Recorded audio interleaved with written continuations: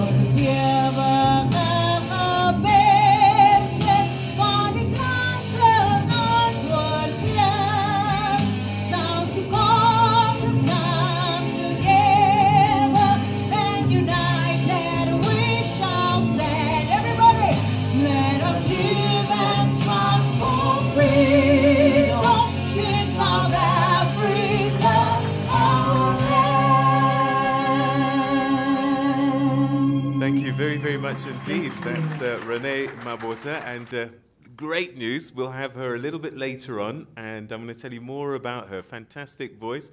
And I'm always, I don't know what the word is. I love watching people singing the national anthem because I find that there's a part of the anthem that everybody knows, and the rest of it is sort of mumble along. And then the bit they know, they go in full voice. They get really excited. So, Renee, thank you very, very much indeed. We look forward to you a little bit later on as well. So, ladies and gentlemen, welcome to the 2022 South Africa AGOA Exporter Awards. And it really is an exciting day, an exciting event, exciting moment to recognize achievement. If I could just say a warm welcome to you. Andy Karras, the USAID Southern Africa Mission Director. Cynthia Griffin, Minister Counsel, U.S. Foreign Commercial Services from the Department of Trade, Industry and Cooperation. Welcome to Willem van der Spey, Acting Deputy Director General. Joseph Sinona, Chief Director, Export Development, Promotion and Outward Investment. Ntatisi Maruloge, Acting Director, Export Promotion Americas. Rose Blatch, Executive Director, International Trade Institute of Southern Africa. Alan Hackner, Project Development Specialist, USAID, Southern Africa Regional Economic Growth Office. Our esteemed judges, honorable guests, ladies and gentlemen, a very, very warm welcome to you all. And if I've left anybody out, what do we say? All protocols observed. Yes, indeed. Which reminds me of a story of a guy who was about to speak, and it was delayed a little bit, so he thought he'd have a little drink. And his friend just said to him, listen, you're going to have to do a speech. Are you sure you should be drinking? And he says, don't worry, I'll just say all protocols observed. So he went up, started his speech, and he's trying to remember. And then he says, all pretty girls observed. Right, ladies and gentlemen, the awards program that we're recognizing today really is about recognizing and rewarding outstanding performance and noteworthy efforts of South African exporters in overcoming market entry hurdles, achieving success, and consistent trade with the United States. And we all know what AGOA really is about. I mean, it's about providing new market opportunities, And in that process, what AGOA has done is help bolster economic growth, promote economic and political reform. And it really has been a great vehicle over time. And I would dare say that as we go into this, I don't even know if we can call it the COVID-19 post yet, recovery period of COVID-19, it's vehicles like this that really can make a difference for us. And today we're recognizing those people who saw the opportunity and not just saw it, but ran with it, and ran with it well. So well done to you for seizing the day, as it were. And we're going to be meeting you and recognizing you and celebrating you at this occasion. So thank you so much for giving us an opportunity to come together like this to celebrate your achievements. We have a pretty simple program in the end. We're going to have a few guest speakers that we've invited to share their thoughts with us on this special day. And throughout the proceedings, you'll be introduced to some of these outstanding businesses. And we'll also be announcing the winners, nominees and winners in the various categories. And it's a celebration, isn't it? And you can't have a celebration without music. And so Renee is going to do some amazing things for us. She's performed all over the world, but I'll tell you more about her later. And just a word of warning. We live in a world of load shedding. And to those of you who are watching online, welcome to you. Thank you so much indeed for joining us. We believe we may have load shedding at about 4:30. And what that might mean for you at home is there'll be a slight disruption. Don't worry, we're going to reboot and then you'll be with us again. It shouldn't take too long. So welcome aboard if you're watching from home. Thanks so much for joining us here in Centurion in South Africa. All right, so ladies and gentlemen, let's begin as I introduce our first speaker. And this is a woman who really knows and understands trade development and education. Please put your hands together for the Executive Director of the International Trade Institute of Southern Africa, Rose Blatch.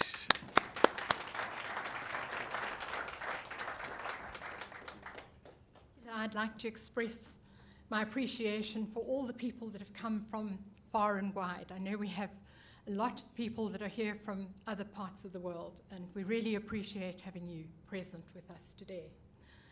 I'd also like to thank our guests from the Department of Trade and Industry and Competition who are here with us today, and of course my colleagues and partners, USAID and SATI Hub, whose help has been absolutely invaluable to us in the organization of this. There's been so much time spent on little details, so I hope that you enjoy them today. I wanted to mention a little bit about AGOA, the African Growth and Development Act, Growth and Opportunities Act, because when we were initially talking to companies in the country, many of them didn't know that AGOA existed. And a lot of them also they knew about the general system of preferences, the special arrangements South Africa has with the United States, but they didn't know that it had been extended to incorporate more product lines than before. And so, because I know this is live streaming and we're talking to people beyond this room, of course we have the converted in here, but hopefully we're going to get more people excited about a wonderful opportunity, which extends now until 2025. In fact, as far as I could see from my research, the end date is actually the 29th of June, which is today, 3 years' time.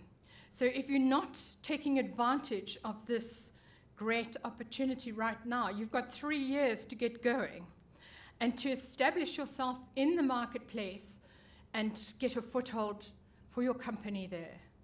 If you can make it in the United States, you can really make it almost anywhere. It's one of the toughest markets, but we'll be hearing more about that later from some of our judges, those that are actually in the States and did all this work looking at what you have done and assessing your achievements and getting excited about what we have to offer. So thank you to all of you who have done such a great job here. A little bit about Teresa. How do we fit into all this? Well, we've been around for 26 years now, operating largely in the trade development field, doing a lot of short course training, a lot of distance learning, training towards qualifications. And what always happens when you're involved in the training field and you happen to be a teacher, a lot of consulting, because everybody comes back to you as soon as they strike a problem. So we've moved into a lot of project work. As a result, we've done things like the trade strategy for the city of Tshwane. We helped the city of Cape Town to develop a trade development agency there in 2001, 2003, somewhere around there. We've been very involved in mentoring programs for West Grow, and we've done a lot of work for Trade and Investment KwaZulu-Natal as well. So we've moved around. We've also done a lot of the training for the Department of Trade and Industries, economic people going abroad. They're out there to help you, I hope you know. And you can locate them through the Department of Trade and Industry and Competition's website. So if you don't know about those that are in the States that are there waiting to be of service to you, find out. So as far as our education services are concerned, for a long time we've been part and parcel of the International Association of Trade Training Organizations, which is a British registered company, but with a global membership. And the reason for this was because we wanted to produce a qualification that was recognized everywhere. We deal with international trade. To be good at international trade, you have to be internationally recognized, and also you have to achieve international standards. So this is why we got involved with that and ended up, for our sins, heading up the new global accreditation system for everybody who was a member of that. So we have connections all over the place, including the United States, and you're going to hear from some of them tonight. Well, this afternoon. Hopefully it's not going to go on till tonight, too late. And of course we have this wonderful group of alumni that have been through our programs and have come back to always try and assist us in some way. We are a non-profit organization, by the way. So one of the great things about this is that you can actually see the fruits of your labor over the years. You know, you see what happens to people who started with you when they were youngsters, and today they're at the helm of big organizations. So we have a lot to be grateful for, and we hope to help all of you. And this is why we have also donated some bursaries to the winners tonight, to our programs, which are distance learning. In one case, we've got an online course that we are offering. And we hope that you will take these up, because we believe that they will really help you. The one course, the diploma course that we have, actually gives access to a business designation that is globally recognized, the World Trade Professional. So the glory of that is that whoever you're dealing with in an international market will know that you're a professional. And we found that people moving around the world have found this very worthwhile to have, because it's given them instant acceptance. Right. A little bit about the awards. This year we've added a couple of awards to those that we had on offer last year. So apart from our big company and our medium-sized company and our small company, we are also recognizing women earned the biggest, well, the most, how should we put this? The woman-owned company that has achieved the most in terms of exports under AGOA during the past year. And the same applies to the best under AGOA black exporting company. And then we have a special category tonight, which deals with youth in exports to AGOA. So we're looking at people within AGOA exporting companies that have really made a major contribution to the achievements of the company in that area. And finally, we've got a few special certificates that we're handing out to people that the judges felt, although they hadn't won any category, that they had excelled in certain areas and we should recognize them. So we will be dealing with that later. Thank you very much.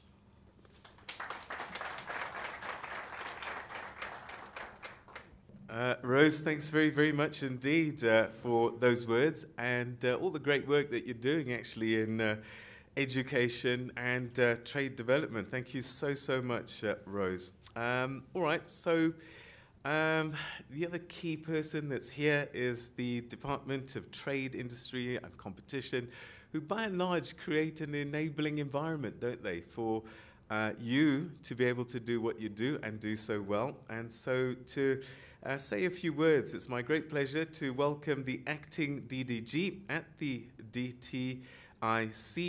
Please welcome Willem van der Spey. Program Director, representative of the U.S. Department of Commerce, representatives of the USAID SATI Hub, representatives of ITRISA, our exporters present here, ladies and gentlemen, distinguished guests. It's a great honor to be in your presence today for this important event. My special thanks goes to ITRISA and the USAID SATI Hub for organizing this event, which recognizes South African companies that have made great strides in implementing the AGOA program. The aim of the AGOA Exporter Awards is to give distinction and exposure to exporters in the SADC region who have successfully utilized AGOA to increase their market access and opportunity to export to the United States. It also aims to incentivize and encourage a greater share of African firms to explore innovative ways of improving their global export competitiveness, particularly within the United States. In light of the contribution of exports to expanding manufacturing and industrial output, the Department of Trade, Industry and Competition, the DTIC, is focused on increasing the value of exports with greater South African value addition, drawing in more black and women-owned firms, and diversifying the spatial composition of exporting firms. The aim is to support firms to reach strategic export markets through a more concentrated focus on those markets. As a key trade partner for South Africa, in the last 18 months, the department has undertaken a number of initiatives to promote trade with the United States. In March 2021, the inaugural Black Business Summit was hosted, followed by webinars respectively undertaken in partnership with the American Chamber of Commerce, AmCham, U.S. trade representatives on funding opportunities for infrastructure, trade investment, as well as the USAID Trade Investment Hub. Recently, we also supported the participation of a delegation at the Biotechnology Innovation Organization Bio-Convention held in San Diego in June 2022. Underpinning our engagement with the U.S. market, though, is the access we enjoy under AGOA. This marks 22 years since the enactment of the AGOA legislation, with the current legislation set to expire in 2025. Over these years, South Africa has exported over $52.5 billion worth of products to the US duty-free under AGOA, as well as the Generalized System of Preferences, or GSP, as it's called. It is also gratifying to see that South Africa's AGOA exports reached $2.7 billion in 2021. Following a pandemic-era decline in 2020.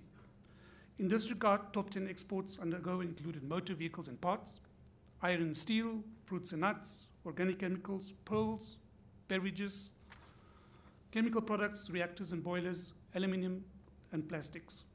Amongst agricultural products, fruit and nuts and beverages have done well. South African exports of citrus continue to increase to the United States, as well as wines, and there is potential to further increase the share of these products in our exports to the United States. In particular, government is engaging with the US government on issues around citrus black spot that, if resolved, may see additional export of citrus from provinces such as Limpopo, Mpumalanga, and the Eastern Cape. Further, South Africa currently does not export any meat products due to sanitary and phytosanitary issues, which, if resolved, will see South Africa exporting lamb and ostrich meat, amongst other products. The issuing of these export awards bears testament to the fact that AGOA preferences remain very important to many South African and regional exporters. For South Africa, AGOA underpins a strong and growing mutually beneficial trade investment relationship with the United States. Lately, it's also a key enabler to unlock opportunities as we implement the various industrial sector master plans which the DTIC is championing. AGOA enabled South Africa to increase exports of value-added products to the United States, as can be reflected in the products. For example, top products being exported is automotive components. And through these value-added exports, we contribute positively toward our national imperatives to boost industrialization and create jobs. Also, AGOA supports inter-Africa trade and industrialization that in turn promotes the development of regional value chains. As an example, currently garment manufacturing firms have been operating in Lesotho, producing garments almost entirely for the US market. South African companies in turn export some trims, such as zips, buttons, sewing thread, wading, tapes, and elastics to Lesotho. As a result, Lesotho's textile industry has expanded, while South African exporters are also benefiting. This is not to say that we don't have challenges implementing the program. South Africa is one of the leading non-oil AGOA exporters to the US, but our utilization rates are still very low. On average, we utilize about 150 to 300 of the total 1,835 AGOA lines, and between 400 to 600 lines out of the 3,400 GSP lines. We have not been able to take full advantage of these preferences, primarily due to a range of factors that restrict access to the US market, including Section 232 tariffs implemented against exports of steel and aluminium, the procurement system under the Buy America Act, the time it takes for approvals related to the export of plant and animal products. Also, most exporters are small and medium enterprises, and therefore the costs associated with having US agents as required under the Food Safety Modernization Act significantly increases the cost of exporting. As a result, this discourages many exporters of food products. Lastly, some products of export interest, like canned peaches, manganese used in electronic technologies, are not covered under AGOA presently. South Africa remains a developing country with the triple challenges of high unemployment, high poverty levels, as well as high inequality levels. We therefore need to onboard many more companies to take advantage of the AGOA preferences. I have no doubt that through our collective efforts, we will celebrate more exporters which enter the US market through this initiative. As you know, many of the South African companies exporting to the USA under AGOA are located in some of our rural provinces, thus creating much needed jobs, including for the youth and women in those communities. AGOA remains vital for South Africa to attract foreign direct investment, to expand the manufacturing sector in South Africa, and for the opportunities to grow manufacturing exports from South Africa. I want to urge South African companies, big and small, to take advantage of the program for the remaining years, to formulate export networks and work with government to scale up market access. Regarding the future of the US-Africa trade investment relationship beyond 2025, the African Ministers of Trade, in their meeting in October 2021, resolved to strongly urge the US Congress to extend an improved AGOA Plus framework beyond 2025. Ladies and gentlemen, let us celebrate the achievements of our exporters today and further build on their successes to grow our existing exporters, while also working on introducing new exporters to the benefits of AGOA. I thank you.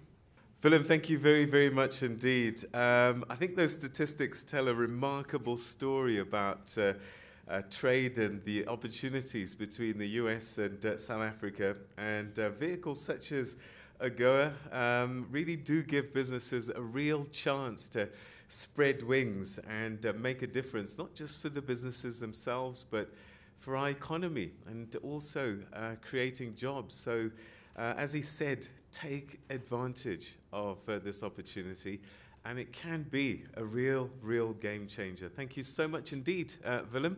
and for the enabling work that your department continues to do. Willem van der Speyk, thank you very much.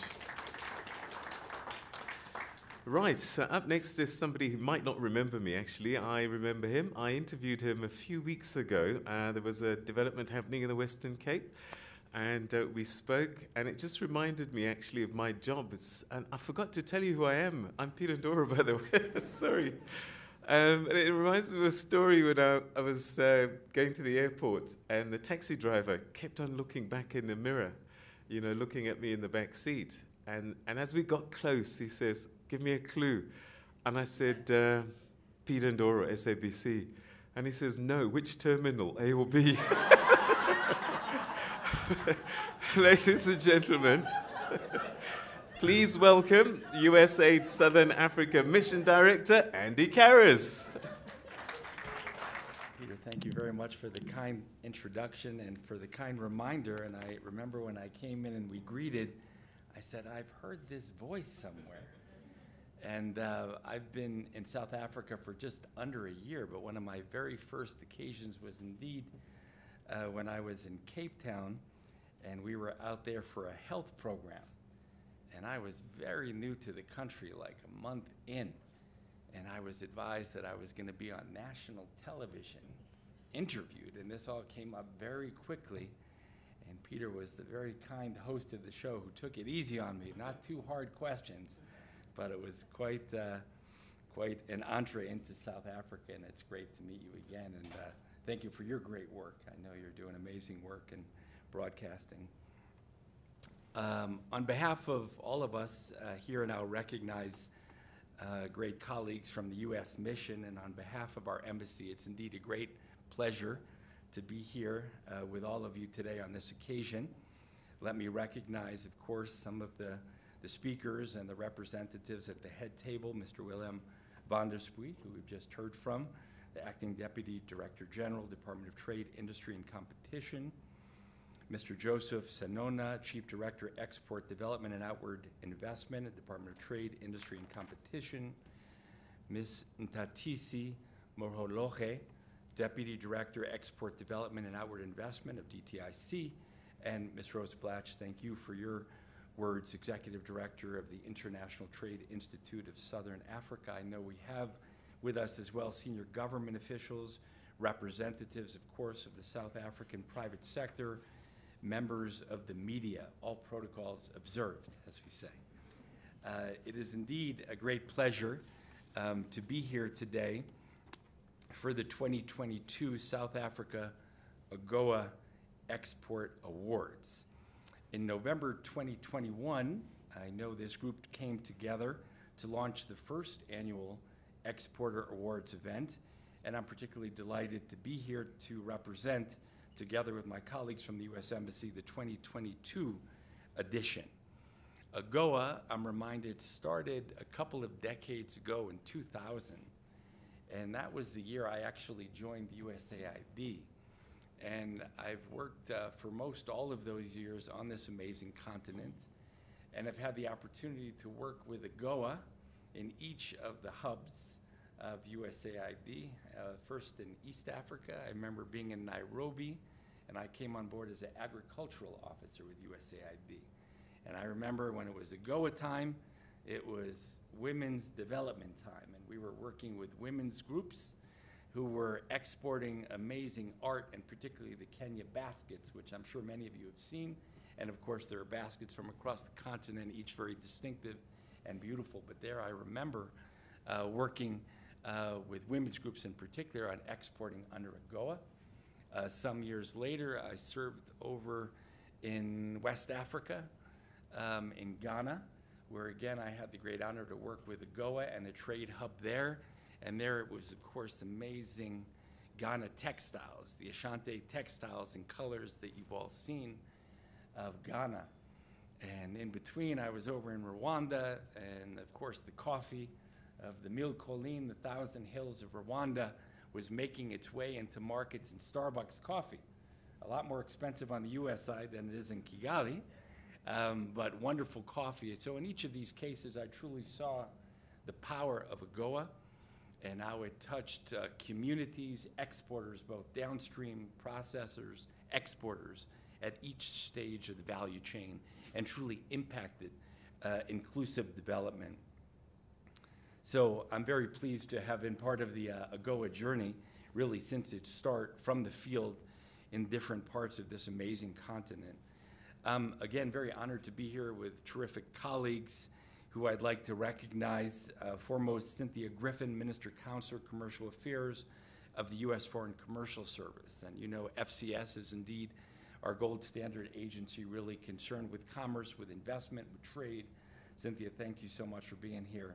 And I hope many of you will meet Cynthia. She's a key ally for you at our embassy. Also want to recognize Alan Hackner, who's a senior project specialist with AID, who in fact manages this Trade Hub program and has for many years. So great to be with Alan. Taboho Sepong, I know, is behind a camera somewhere. Where is Taboho? There she is. Taboho is with our Development Outreach Communications Office, and very pleased. And I see Eva seated next to her, who's her assistant on the camera today.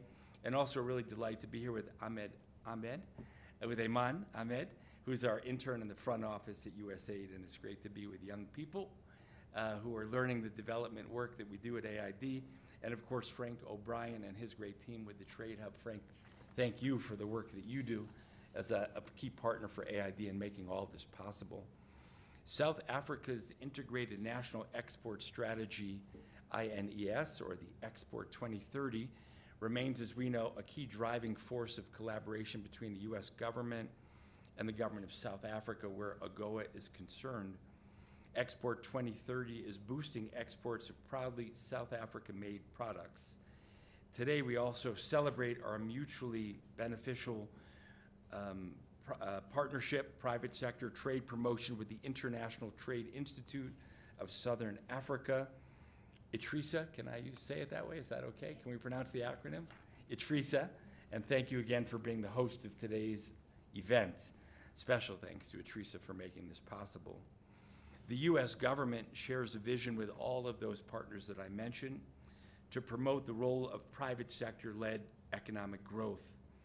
In the U.S., our new economic growth policy advances the commitment of USAID, where I work and am privileged to lead, and the broader U.S. government, our interagency, FCS, Foreign Commercial Service, and all of our interagency, to promote inclusive, sustained, and resilient economic growth in countries like South Africa and beyond. And those words, I'm a development worker at heart. Started as a Peace Corps volunteer and have worked across the continent in a lot of villages and some cities, but mostly in villages. That's where I started. And these words, inclusive economic development, development that really impacts people at the community level, is very important to me. And I know it's very important to all of us.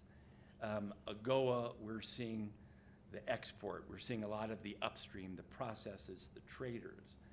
But I know from a development perspective that power of AGOA, in its best sense, impacts not only upstream, but truly impacts downstream, has impacts that are inclusive. And I was so delighted, I'm always so encouraged, inspired to hear the work that we're very deliberately doing with women, and the women that we'll recognize here today.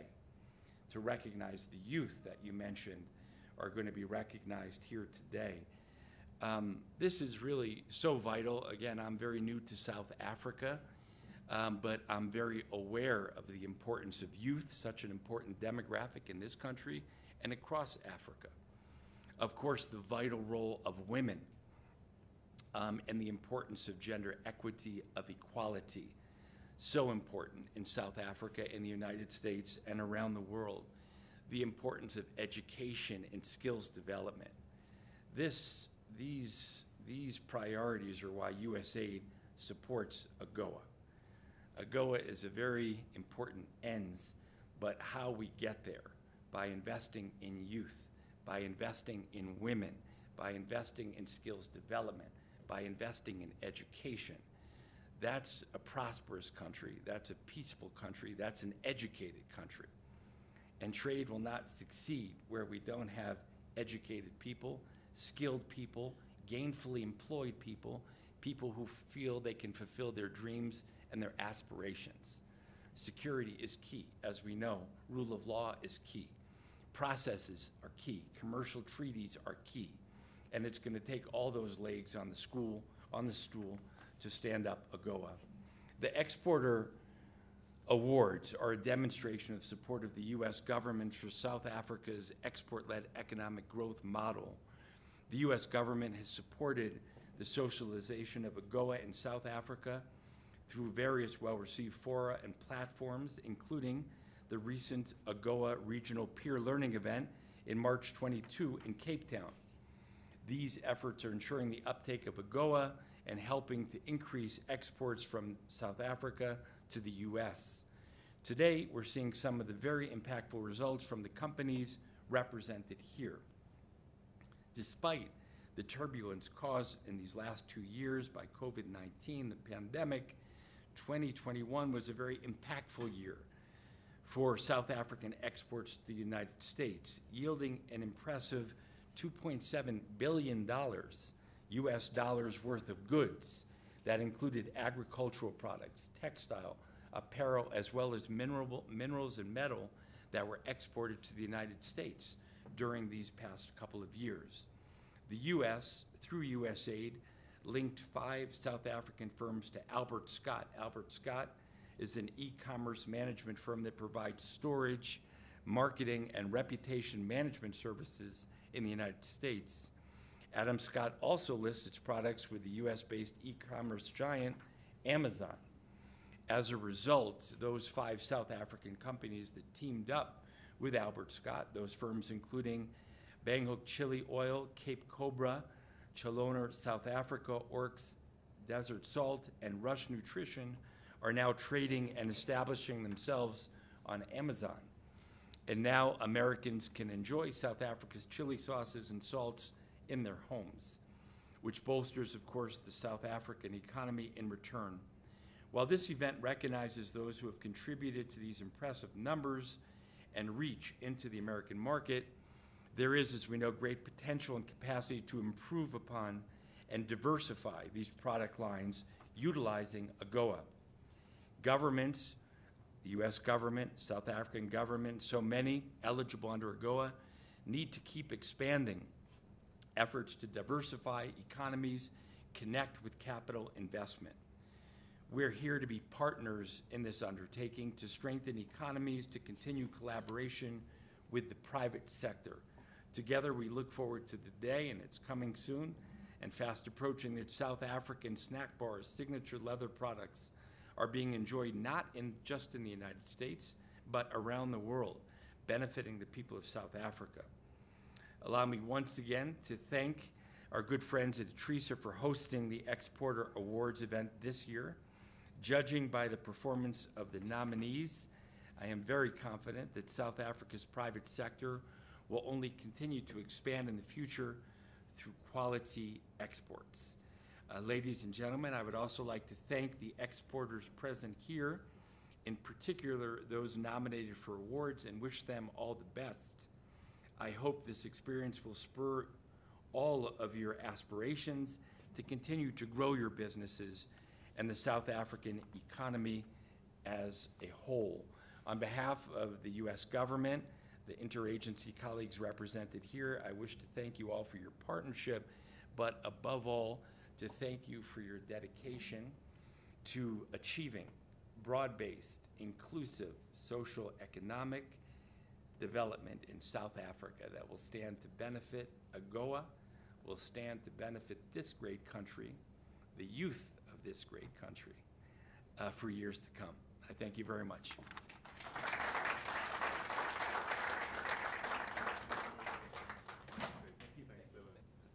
Andy, thank you very, very much indeed. And thank you so much for, your investment in our businesses. Not just our businesses, I think our women and our youth in particular. I'm always reminded about just how young our continent is. The average age of a citizen on this continent is 19 years, 0.7. 19 years old. So that means most of what's going to happen in the world is going to happen from Africa. So we thank you so much in investing in our young people in particular, because our continent will be very well invested if we develop these young minds and give them the opportunities. It's not a small thing, this AGOA gig. It really is a game changer in many instances. And many of you here, I think, are testimony to that. And so we thank you so much for the partnership you bring to the people of South Africa and our businesses and helping us with our aspirations. Thank you so much indeed, Andy Karras and the United States. Okay, so our next guest couldn't be with us today, but we thank so much for technology that we're able to still hear from our next guest. And they recorded this for us just so that we could hear and his thoughts. And to share his thoughts with us is the former NASBITE International President. Please welcome virtually Dr. Leroy Lowe.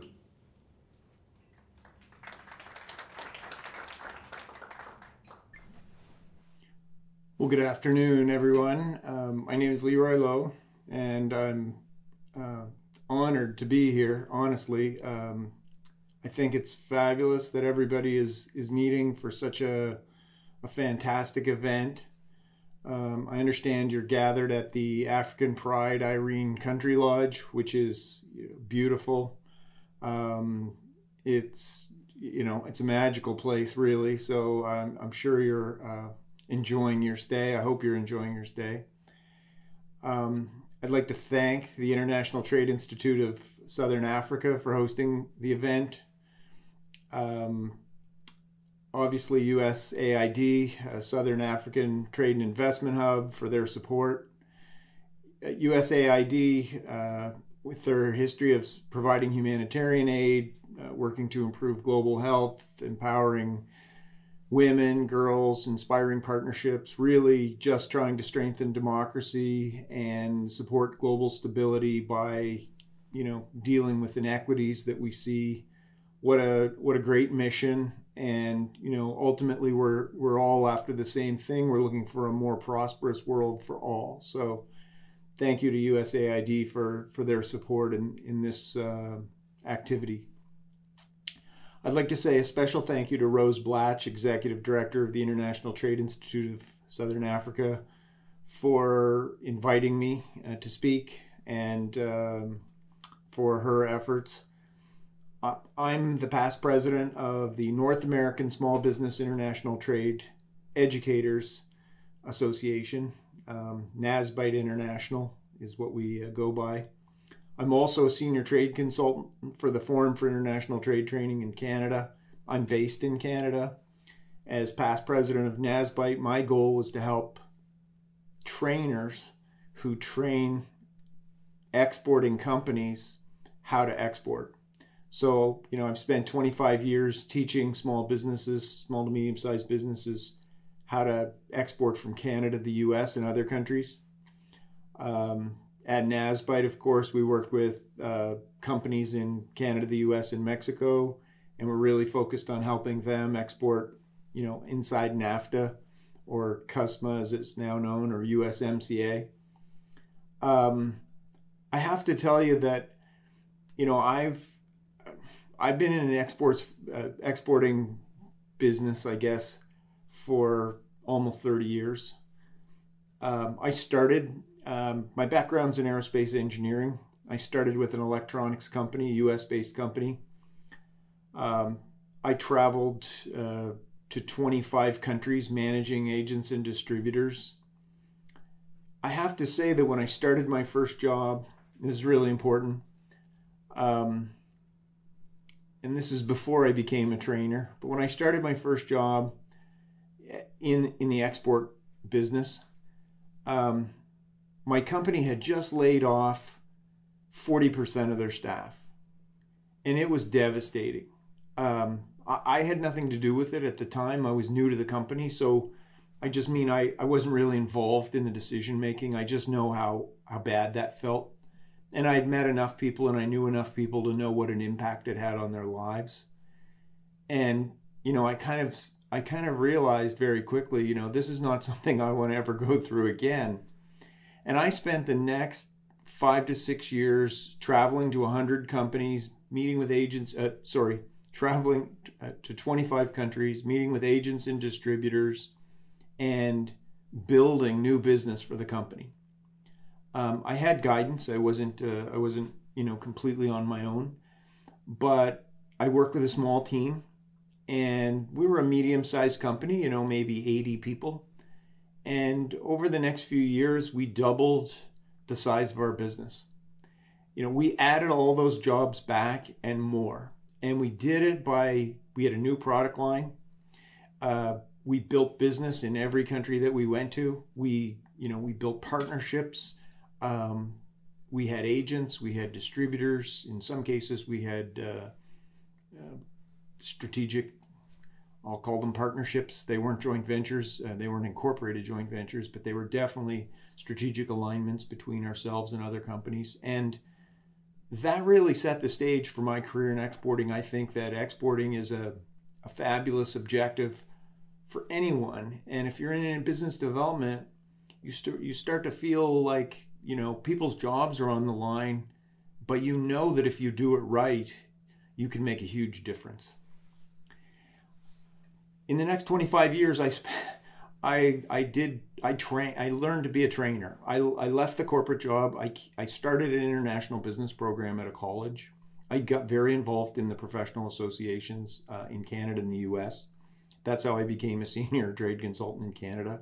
I've trained trainers in government agencies that support exports in Latin America, in the Caribbean, in Southeast Asia, in the Middle East, in Canada, and the United States, at many world trade centers. Because I know that if I train trainers and they train companies, or if they're training trainers that are training companies, it's going to have a huge impact. So, what are we doing here tonight, and perhaps why me? Well, I want to share maybe a little bit of my perspective about these awards. So let's start with the African Growth and Opportunity Act. What a great opportunity. As you know, it provides duty-free access to the U.S. market for over 1,800 products on top of, you know, the 5,000 products that are already eligible for duty-free access under their Generalized System of Preferences program. And the only requirements are that, you know, the countries are making progress towards a market-based economy, rule of law, political pluralism, and the right of due process, and that they eliminate barriers to trade and investment, because, you know, the goal here is that everybody benefits. And, you know, goals like reducing poverty and reducing corruption and protecting human rights. In some respects, this comes with trade. We believe, we being people that are, you know, have faith in the fact that prosperity doesn't have to be one way. Prosperity can be mutual in every transaction. We believe that, you know, trade is impacting the world in a positive way. You know, what we know, and what I know each of you know because you're in your own companies, is that the goal of exporting is to bring prosperity to your business. But that's, you know, that's just one step. Your business becomes more prosperous, your community benefits, the people in your individuals in your company benefits, your community benefits, and ultimately, if everybody does their job, the whole country benefits. And, you know, what we've seen is with prosperity and wealth in countries from trade, that means more opportunities, better ability to support the citizens, which creates a stronger economy that has less inequity, more fair processes, better infrastructure, which is what we're all after. So, you know, why me? I guess I don't want to focus this on me, but I mean, what do I have to bring to you? Well, in my opinion, this whole program is a great opportunity for your company. Look at the goals underneath the, you know, how do they decide who gets the awards here? You know, how innovative is your business? We know that innovation is critical in trade. what kind of market entry strategy are you using? Because a good market entry strategy can make all the difference. So knowing the different types of opportunities you have, whether that's an agent or a distributor, a joint venture, or maybe you're piggybacking the exporting of your product with another company, whatever the method you're using, we're looking for innovation. And if you've thought a lot about this, it's gonna, the better your solution for market entry, the more successful you're going to be.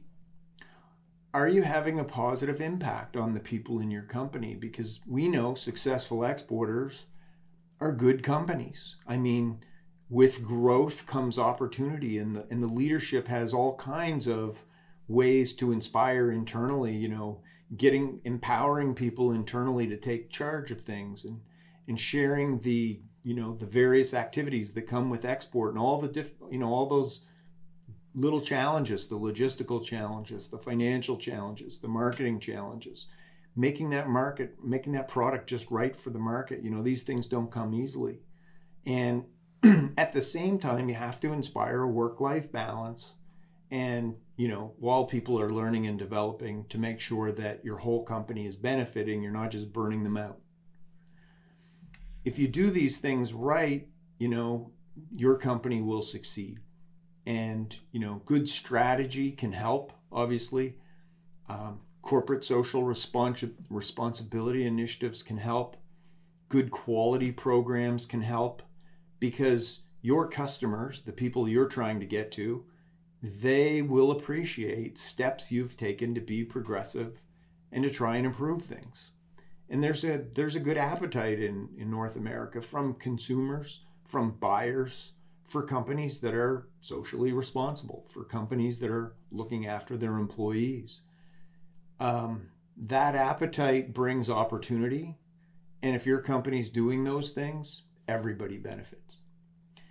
That's going to bring financial prosperity. That's going to help you and your company. That's going to help everybody in your community. That's going to help your country ultimately. So all I can say, I guess, from my heart, is that, first of all, congratulations to all of you. If you're here, that's fantastic. Take these goals, the metrics, the things that you're measuring them on, and use them as benchmarks to ask yourselves whether or not your company is moving in the right direction. If you've got an innovative product and you're an exporter, and I know all of you are, that's a great first step. Build that product line, build your customer base, build those partnerships, do good things in your community. Good things will come to you. Good things will come to your company, and good things will come to your country. Take care, and I wish you all the best. Thank you. Thank you very, very much indeed, Dr. Leroy Lowe. Yeah, great opportunity. And perhaps I guess the question that he raised is just make sure you have innovative strategies in play. It's not always easy, but doing things right, the opportunity is there to be exploited. And there are great people here that can help you, advise you to get those strategies in play, because the AGOA opportunity is there waiting for you to explode your businesses. So Dr. Lowe, as he said, go out there and get the job done. All right, so now our next speaker, we're also going to hear a recorded message from him.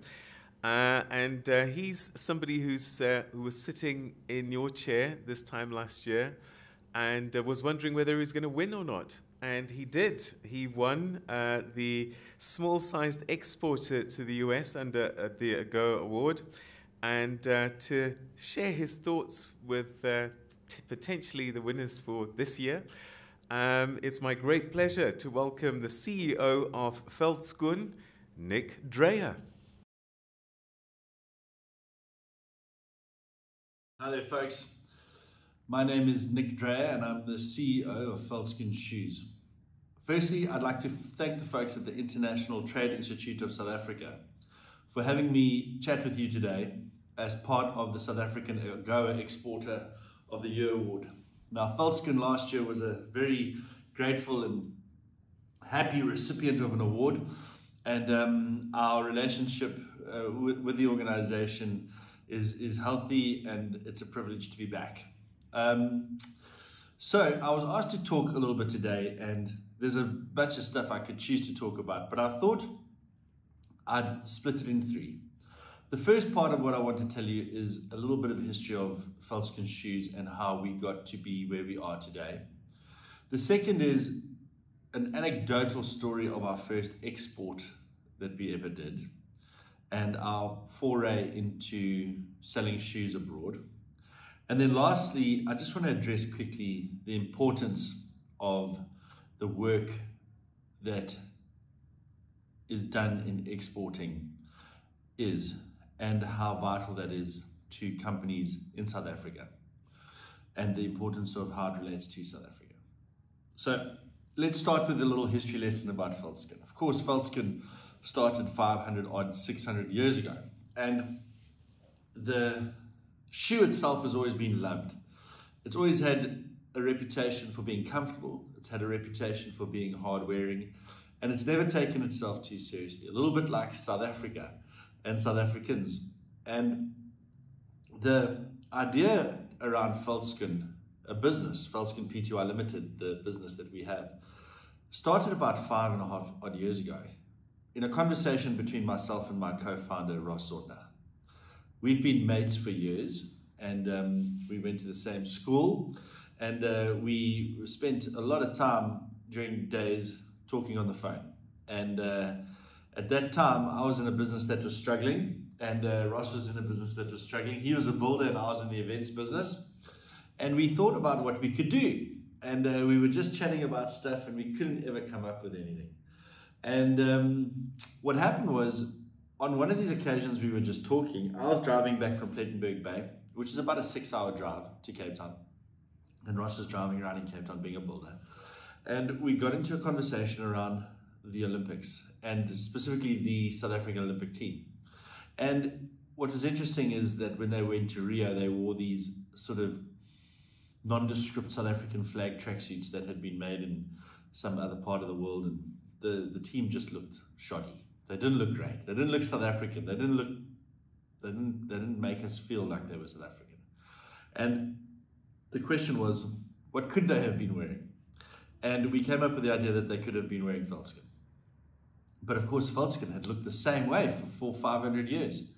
So what we decided to do in that same car journey is to get a friend of mine who could do a bit of photoshopping. And what he did was he photoshopped color laces and soles onto the shoes. And as we got it, we knew that that was something. And we started a business. We started a shoe business. This is a builder and an events guy. So we're not the most qualified guys to start a shoe or an apparel business. We knew nothing about how to make shoes. We knew nothing about social media. We knew nothing about how to sell stuff online. But we spent nights doing it, learning, and we grinded. And for a full year, we worked hard on the project, and Velskin was born. What's incredible about it is that our first 300 shoes, because we didn't know if it would work, so we put it on we built a website on Wix, and we went live as a company on Facebook, and we said that the legend is back. And we ran a campaign for the legend is back, and in about 4 days, we sold 300 pairs of shoes, which was problematic because we'd never made shoes, and we didn't even know how to make them. So we had to phone everybody and say, listen, we're so sorry, we'll give you your money back right away. Or if you hang in there, you'll probably get your shoes in 3 or 4 months, and then we'll deliver them to you. And I'm so pleased to say that everybody hung in there with us, supported us as a business, which makes us very, very happy, of course. So that's the story of how Velskin kind of started, and it's improbable. And what's important about it is that you don't have to have your skill sets aligned to doing something incredible in this country, because we're lucky enough to live in a place where there's opportunity. So that's the little history lesson. The second part of what I wanted to talk about was our first experience in exporting and delivering and getting shoes abroad. So we started Velskin, and because we'd built the online store, and because we felt good that we could do this, Ross and I decided immediately to go and build Velskin in the UK. And we found a friend who had a garage and could put shoes in a little warehousey sort of garagey sort of thing. And we had to go there and build a site and get going. And so we did that. But of course, we didn't have any shoes. We didn't have any shoes in the UK. So we had to export our first 350 pairs. And we exported our first 350 pairs of shoes in 6 suitcases via Dubai on Emirates Airlines. And knew absolutely nothing about how to go about doing these sorts of things. I hope I'm not incriminating myself here somehow, but we flew through the UK and like nonchalantly kind of walked through customs, and the next thing we were in London. And we had these shoes, and we dropped them off with our mate, and then built a website and started selling shoes. And that was our first foray into exporting products. Thank goodness an adult joined our business in the form of Driki Zondag, who some of you met last year. She's our Chief Operating Officer and our Supply Chain Manager, and one of the most experienced importers, exporters in the game. And it manifesting itself in us winning an award last year. So, you know, even though we had absolutely no idea how to do it, it was critical that we learned quickly. And then we did that, and now we're one of the bigger exporters of footwear from South Africa. So it's an interesting way to have begun, but it also talks to just starting and learning. And this is the story. This is the third piece of what I wanted to say. You know, I said earlier we live in an amazing country where there's opportunity to start businesses. And it's true. And South Africa is a big place, and there's a lot of customers here. But the truth of the matter is, if we can find a way to export our products into countries in the world that find us interesting, that celebrate our uniqueness, and we can start selling them there, that's when you will get to a point where you truly scale South African businesses. And what does it mean to start scaling South African businesses? In the Veldschoen world, it's very simple. We went from 2 guys in a 2x2 meter office in Woodstock, mostly remotely, to be honest, to start off with, to 6 years later, employing 20 people, 25 odd people in our business, and indirectly probably north of 300. And that happens because we could start selling our shoes in other markets, in export markets. So the key thing for our business is to find places outside of South Africa that can identify with our products. Now, in order for that to happen, a couple of things need to be in place. Firstly, you've got to have an authentic story, which we're very blessed we've got. And we're in no short supply of authentic stories in South Africa. We're one of the most interesting places and interesting people in the world. And I'll put it to you that we've got some of the most talented individuals on earth. I mean, currently the richest guy in the world is a South African. And he's not alone. He's not the smartest guy. We've got kids here and young people here and adults that can hustle and that are so smart and have such endeavor that we have one of the most exportable storytelling mechanisms and talented people that you could imagine in the world. The second thing is you've got to be able to make good product. Now, there's this pushback. There's always been a pushback about other countries make better stuff than us. It's a fallacy. We make unbelievable shoes, and I'm not taking the credit myself. It's a 3rd generation family called Hopewell Shoes in Durban. They've been doing it unbelievably well for longer than anybody else. And the reality is, in South Africa, we make amazing products. We've got furniture companies in Cape Town. We've got textile factories in Cape Town. We've got footwear in Durban. We've got like engineering in Durban and Johannesburg. And the reality is that in South Africa, we make unbelievable products. So if you've got the talent and the resolve, and you've got the ingenuity and the creativity, which we tick all of those boxes, and we've got the ability to make great product, the only thing that we then need in order to generate true success is the ability to talk to these markets. Now, thankfully, the social and digital environment has allowed us the ability to have our voices heard abroad. I can place an ad to an Australian audience within 5 minutes. That is something that we enjoy during this time that we live in. And South Africans must embrace it. the last part is to get their product to them. And to get their product to them, you've got to export your products. And in order to export your products, you've got to have expertise, and you've got to have help, and you've got to have good advice. And the reason I say that is because in the second part of my story, I told you about 2 idiots that flew with 6 bags via Dubai on an airplane to try and get their shoes out there. The reality is that there's many, many others like us wondering how to get their product into the rest of the world. And some of us are further down the line, and some of us are far advanced, and we're already at the large-scale business side.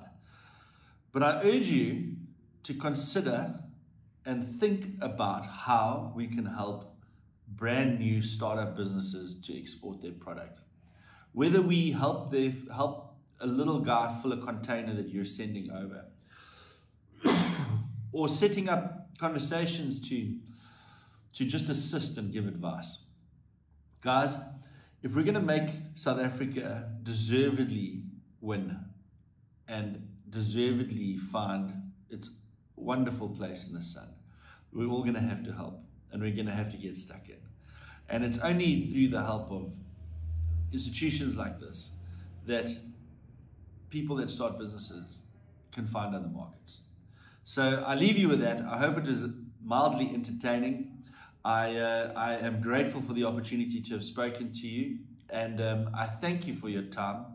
And I leave you with that challenge. Find a way to help small businesses or younger businesses to get their products into the rest of the world. The rest of the world will appreciate it. Guys, thank you so much, and wishing you all a wonderful week. Bye. Wow, isn't that a great South African story? I just love listening to salt of the earth people coming up with ideas and just running with them. And I think that this is the story of our country, and the opportunities that are there to sell these great ideas and these great products that we have, and believe that we can. The vehicles are there. AGOA is one of them.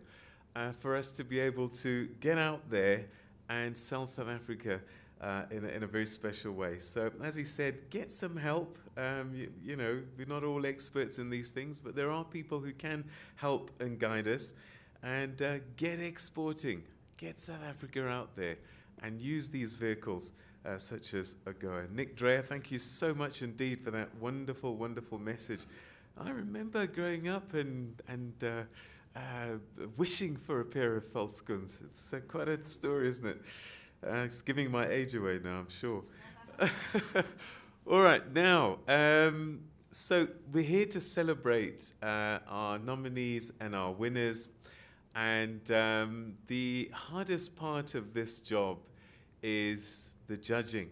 The people that have to look at these entrants, adjudicate, and come up with winners. And so I doff my hat to our judges. I really do. It's one of the hardest things to do, actually. And our South African entries are so competitive, aren't they, in so many categories. But just to get a sense of that judging process, we have 3 judges that I want you to hear from. The first 2, you're going to meet them on screen, and then the third one I'll introduce because he's here with us. But first, let's meet the founder and CEO of Trader Bar, Leah Nihal, and that'll be followed by the Director of International Trade Center at Bradley University, Jim Foley. Hi everyone, my name is Leah Nihal and I'm the CEO of Trader Bar, and we are a technology company.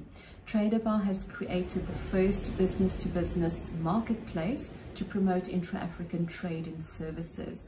We promote all kinds of services businesses, whether they are professional services, legal services, financial services, consulting, the kinds of services that help businesses and economies grow. And we really wanted to give the services industry an opportunity to showcase their offerings and market their services, create new opportunities both within the continent and externally, but also to provide services that help companies develop and grow. So that is, in a nutshell, Traderbar services offering. We have another vertical within our business that is related to the export field, and we are building an export facilitation app to unpack the regulatory environment, demystify the regulatory environment in the agri-food industry between South Africa and the United States, between Africa and the United States, and within Africa as a continent. It will culminate in a shipping solution that we hope offers an end-to-end offering to the exporter community. We have a third pillar of our business, which is related to advocacy. And what we really want to do as a business, as an impact-driven startup, we really want to understand the pain points in the export journey, and through our various networks and our various platforms, we want to help exporters navigate the pain points in their journey and work with South African government authorities, whether that relates to standards or authorities that give out permits. We really want to work with the authorities in question within our own country, within the continent, with the US government as well. Thank you so much for inviting me to be a judge in this year's South Africa AGOA Exporter of the Year Awards. It is indeed an honor and a privilege to be here for a great many reasons. And the first one is my relationship with AGOA. I started studying through AGOA when I was a student in my second year of university. As a full-time student, I wanted to be a maritime lawyer, and I was a little bit bored with my studies, and I decided to register for the Diploma in Export Management and International Trade. So Rose has been a lecturer of mine that I have not seen for a few decades, and we recently got in touch again. I remember those lessons very well, Rose. I had to study everything to do with the fields of international trade, from the different types of gantry cranes to the different types of vessels, to packaging and labeling your goods, export law, trade agreements, how to exchange business cards with someone in Japan. It was really incredibly thorough. There were 2 years of documentation that I had to study, and I think those very early years were very, very interesting for me, and really set me on a journey of working with the South African exporter community. My very first job at the Department of Trade and Industry was South Africa-US bilateral relations. So I also feel that it's incredibly exciting to be part of a USAID sponsored program, because I organized the Binational Commission when Bill Clinton came to visit South Africa, and I organized the South African side. I also organized the business delegation when Al Gore was here. And I advised South African exporters on accessing the US market, on phytosanitary requirements, FDA requirements, the regulatory environment, import duties on the other side. I worked very closely with our offices in New York and Washington, DC and Chicago to help South Africans access the US market. So I feel like it's incredible to be part of this process now, and I feel that relationship with the US government has also come full circle. So I think for the exporter community, for me, this is also a great honor and a great privilege, because I've been very close to the exporter community for many years, and for me, those relationships are also now coming full circle. So I think it's really been it's been amazing to witness the projects that you've proposed.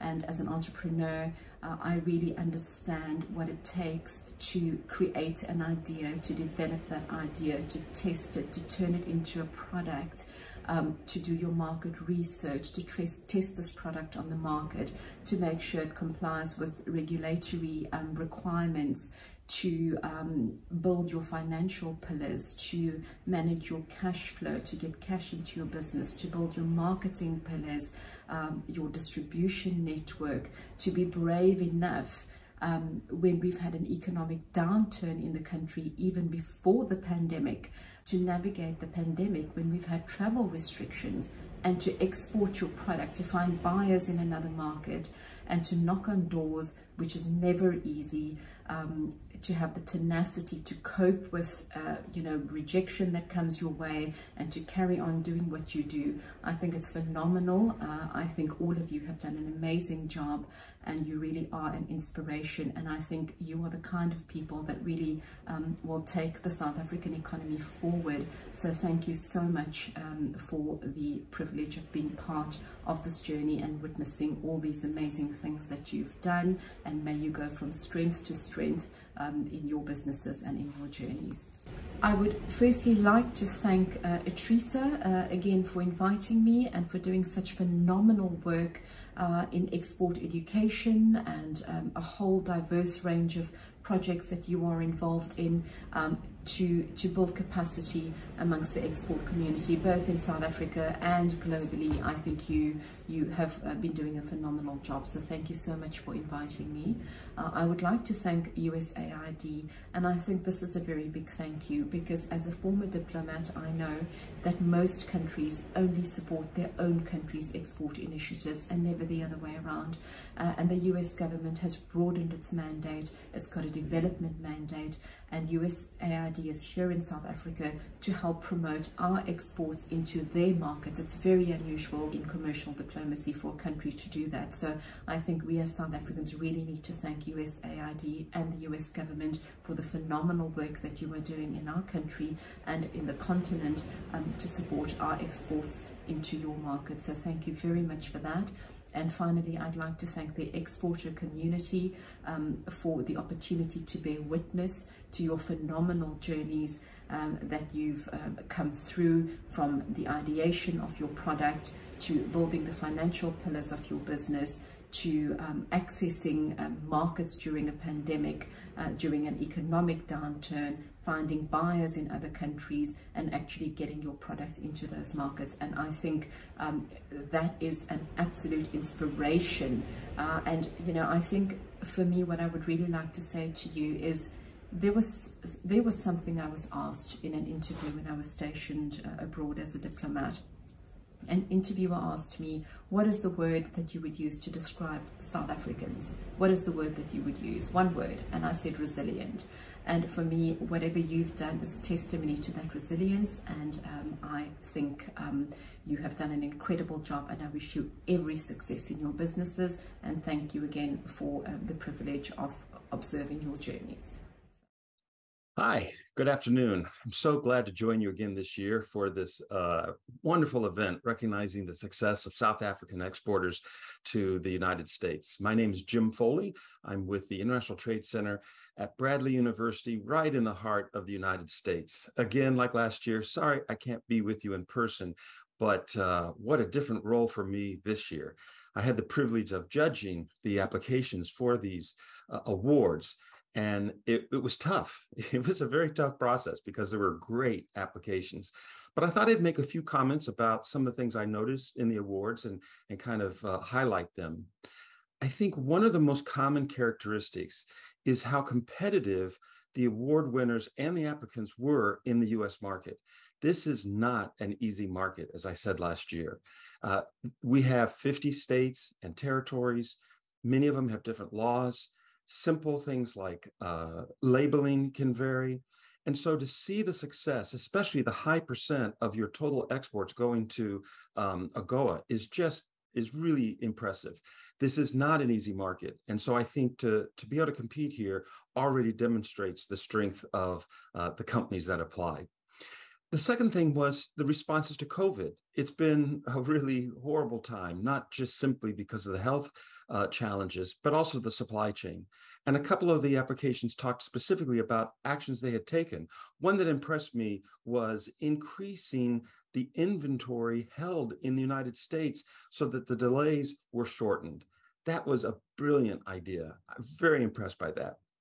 The other thing is I noticed that many are exhibiting best practices, things that help ease the entry into the United States. An example is the use of trade shows. A number talked about pre-COVID coming to the United States, using trade shows as a way to meet potential buyers. We love trade shows. That's why you see US pavilions at international shows, like the Germans as well, big trade show attendees. And these shows can be a very effective way to reach into the US market. It's an efficient way to meet a lot of people, to spend some time to get to know them. Really, the only downside is that you're not physically at the location of the potential partner, but you can always use a trade show to identify potential partners and then either on the same trip or on a subsequent trip, come and visit the potential distributor, agent, or joint venture partner. Then there's two things that really stood out for me, and I saw this across the board, and that's the culture that you're developing in your companies. This is such an important but difficult thing to get right. One applicant even wrote that we danced together. I can still see myself in my study reading that, and I just stopped and smiled thinking, this is a company that gets it. This is a company that understands that you have to have a purpose. You have to help lift people up. And I saw this over and over again, where you understood the importance of skilling people up, of giving them opportunities to increase their leadership. This is so important, especially in countries where there are enormous opportunities for people to have their skills lifted up. We have that here in the United States as well. We have many pockets where the skills are totally inadequate for today's workplace. So I want to commend you on being sensitive to that social purpose, to making a difference, and to understanding that at the end of the day, you need to solve a pain in a market, provide a great solution, but you have to do that with great employees. Which leads me to my final point. You know, doing international trade opens your heart. And I think that's why I saw your heart so many times in these applications. You can't really be prejudiced once you meet many different cultures. And certainly you meet a lot of different characters when you do business with the United States. So again, that's a benefit of the being involved in international trade. It touches you personally, and I saw that. So congratulations to all the applicants, and a big congratulations to the winners. It was a tough year. You should be very proud of the success that you've achieved. Now, build on that success. If you didn't win, learn from the others. Use it as an opportunity to see what you can do to grow your exports. And for those who did, keep investing in the US market. We need great products. I can't wait to see one of the award winners at Panera Bread next time I'm there. Hey, thanks so much. Take care. Thank you very much indeed, Leah Nihal and Jim Foley, just two of the judges for this year's awards. And I'd like to introduce our third judge who's with us here today, founder of Covert Advisory and is a partner at EY Covert Tax Consulting. Please put your hands together for Dwayne Newman.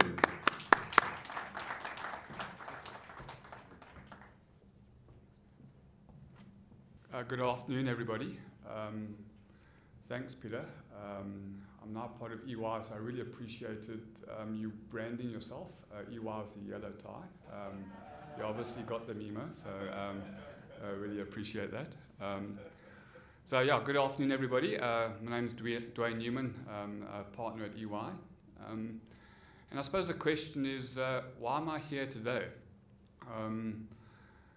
It's been an interesting journey I've had with Rose. Okay, I've been in the, I suppose, trade advisory space since I qualified as an accountant. So that's way back in 1994. Okay, and I suppose all of us as South Africans, 1994 means something to us. Okay, so it was South Africa opening up to the world. And starting your career, I suppose outside audit is probably the right way to put it, and choosing to be an advisor to help South Africa get better access to the world was something I chose. Okay? But to do that, I needed knowledge. So I remember reaching out to Rose when Rose was starting Atrisa, and being educated about what international trade is about. So I'm always forever thankful to Rose for helping me on my own career journey. So I spend a lot of my time these days advising importers and exporters. And I wouldn't have been able to do that, and I wouldn't have achieved my own business success without Rose. So Rose, thanks very much for all your contribution to my own career. Thank you. And I think even on my own journey working with the South African government, so acknowledging DTRC, I started working with DTRC again back in 1994 with various the stakeholders from trade and investment, and also watching DTRC, how they're helping exporters, helping local manufacturers. It's been really a privilege to work with DTR. They try real hard, right, to make a difference to our businesses. And I found they've got better, better at it over the years. So well done to DTRC for all the efforts that you put into South African business and for trying to grow exporters. So thanks, DTRC.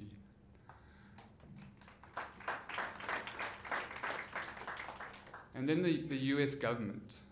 I've also had an interesting long-term journey with working with the US government, working with the American Chamber of Commerce. I've been a board member, I think it was 2010 to 2012 with the American Chamber of Commerce. And it was really enriching for me to see how American businesses and the American government work so closely together with South African business and with the South African government. So I think we're obviously here today because I think the American government believes strongly in development of South Africa and Africa. And I think AGOA is really a big reflection of that. Okay? If anybody understands how trade agreements work, this is a non-reciprocal trade agreement. Okay?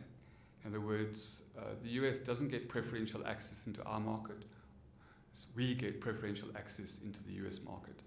And that matters. Okay? That principal position has made a difference to many exporters. Now I've worked with many of them as they've grown their businesses, how they've targeted the American market, but working with the US government has been a privilege for me. So thanks for all the efforts US government have been in creating AGOA for South African and African businesses.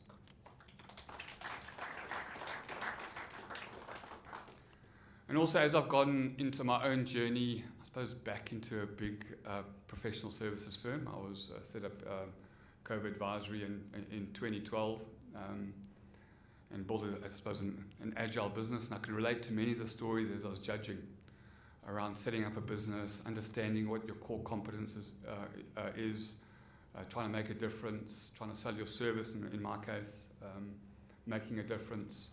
And I could see that coming through in many of the applicants that we had to judge. You can see the struggles, the challenges, and to be able to be so brave to go and target the American market is amazing. Okay, so you weren't content just to sell in the South African market your product or your service. You wanted to go and take on the American market, where price, quality, and service matter. They really matter. Okay? And if you don't get those basics right, you can do what you like, you're not going to penetrate that market. So again, I think congratulations to all the nominees, all the applicants who were brave enough to take on the American market. It's fantastic to see, and I think you set a great example. Okay, so don't underestimate the example that you guys have set for other businesses in South Africa and Africa. And as I looked at the criteria for the awards, there's I think a couple were sort of really hit home for me. So the first one was innovation. And as you go through these awards and look at the people's motivations around, you really need to be innovative to succeed as an exporter, okay? Whether that's in a product or a service. As we heard some of the examples around stockpiling, we heard last year's winner, Veldskoen. You have to be innovative, and you have to be consistently innovative to reinvent yourself and look at your product and be really self-critical. So it was really good to see that one of the criteria is innovation, and we saw that through many of the applicants. Also, something really important, anybody who grows a business needs to be focused. You can't be all things to all people. Okay? You just can't be. And even on my own personal journey, having a focus, choosing what you're really good at, and going for it. So it's really having a really focused market strategy and choosing to go and target the American market. And that was clear in all the applicants. They were really clearly focused to succeed in the American market. Businesses don't succeed without people. Okay? And even my own journey is that people matter. Okay? If you don't look after your people and you don't create a strong culture in your organization, the chance of you succeeding as a business, and specifically in the American market, is going to be remote.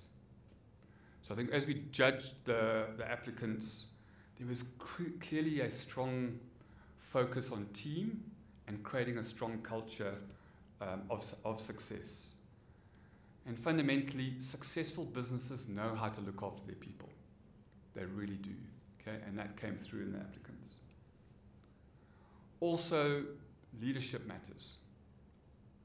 Having a strong leader who makes decisions, who understands where they want to focus,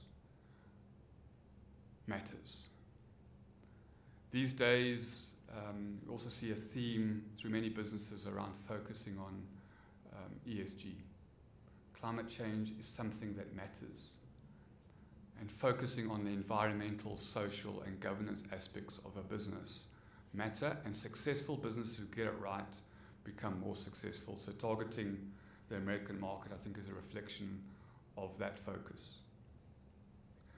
And I suppose finally, financial performance matters, right? Okay, I mean, businesses are there to make money and to make margin. Because if you don't get that stuff right, I suppose COVID, even though it was a challenging time, I think taught many businesses some harsh lessons about financial performance and focusing on the financial metrics that matter to your business. So clearly, businesses that have been able to penetrate the American market have been able to get their financial performance to work for them. So congratulations. So my final couple of points are congratulations to all the companies who were brave enough to take on the US market. It's a really brave step to take on the American market. Also, to enter this competition. It takes bravery to enter a competition, because not everybody wins, right? Okay, it's a competition. So, and then finally, to all the winners that we'll hear today, congratulations, you deserve to win, you're leaders, and hopefully others will follow you. Thank you.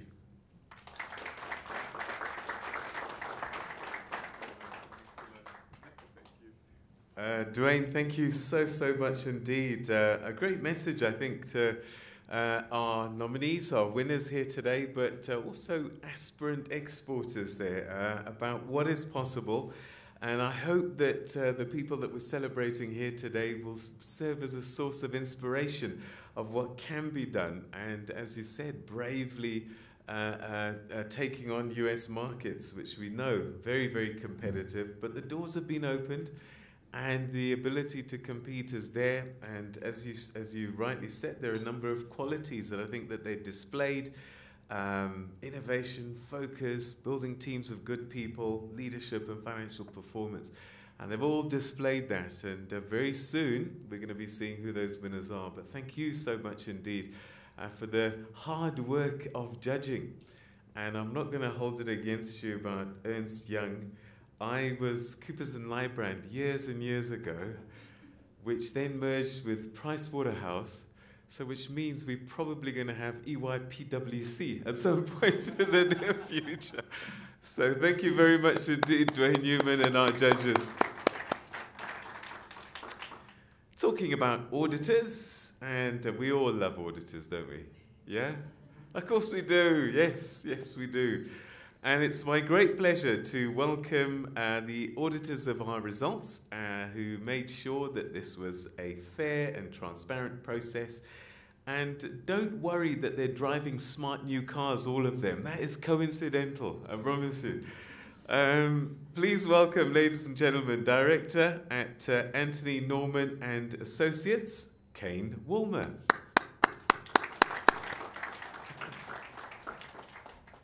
All right, good afternoon, everybody, and thank you for having us here. I haven't got a long speech, thankfully. I'm sure you don't want to hear the auditors waffling on forever.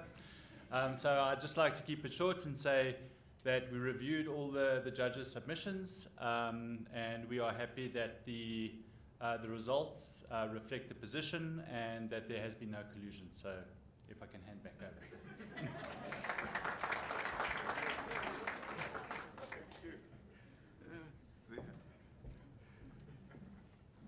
Aren't auditors great? You pay them millions and millions, and all they come up with a little certificate.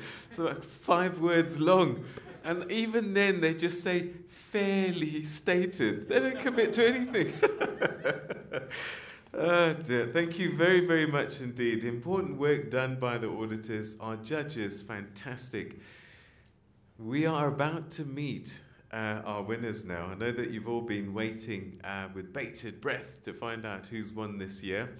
And I think to get us in the mood, we thought that we'd take a moment and listen to that beautiful voice again from that beautiful woman who I'm very proud to introduce.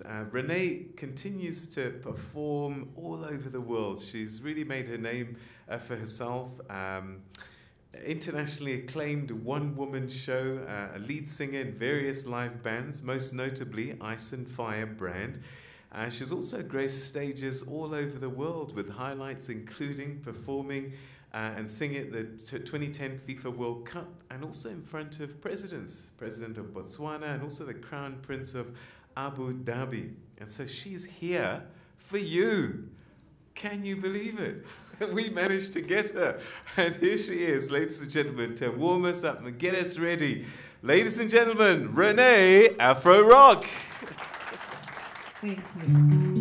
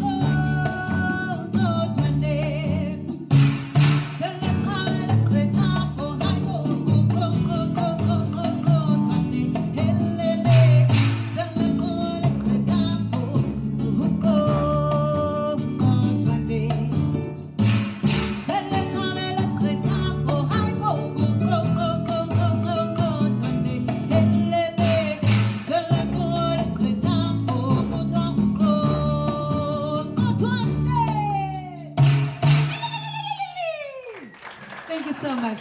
The next song that I'm about to do, I'm dedicating this one to all the nominees. Don't stop believing. You might just be that one.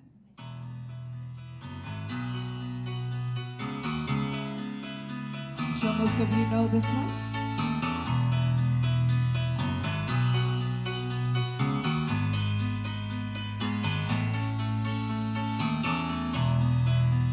Just a small town girl living in a lonely world. She took the midnight train going anywhere. Just a city boy, born and raised in South Detroit. She took the midnight train going anywhere. Don't be shy if you want to kick off your shoes. This is the ad break, so it's time for you to shake it what your mama gave you.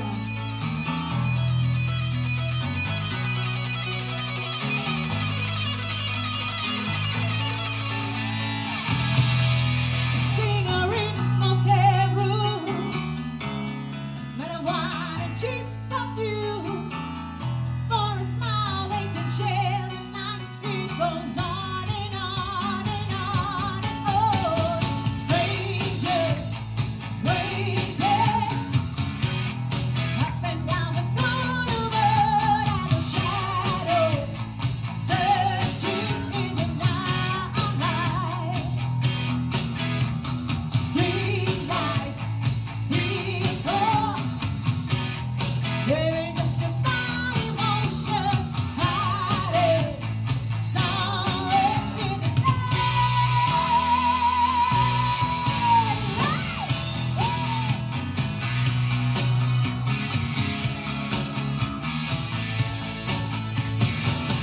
working hard to get by here. Everybody wants a dream. Paying anything to roll the dice just one more time. Some will win, some will lose. Some are born to sing the blues. On the movie never ends. It goes on and on and on and on. Strangers waiting up and down the boulevard, all the shadows searching through the night. Street lights, people living just a fine emotion, hiding somewhere in the night.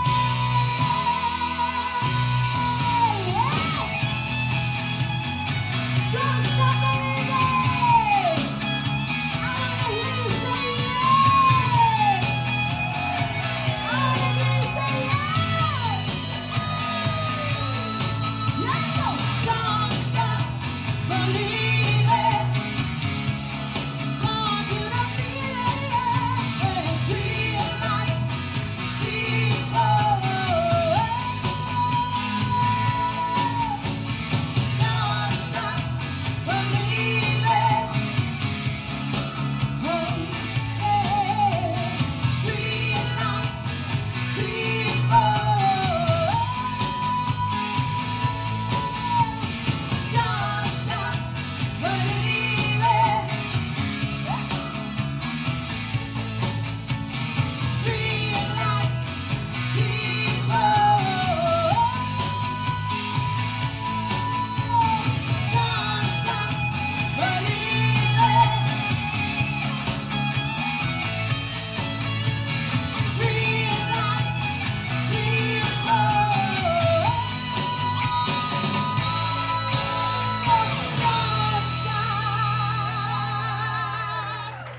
Thank you.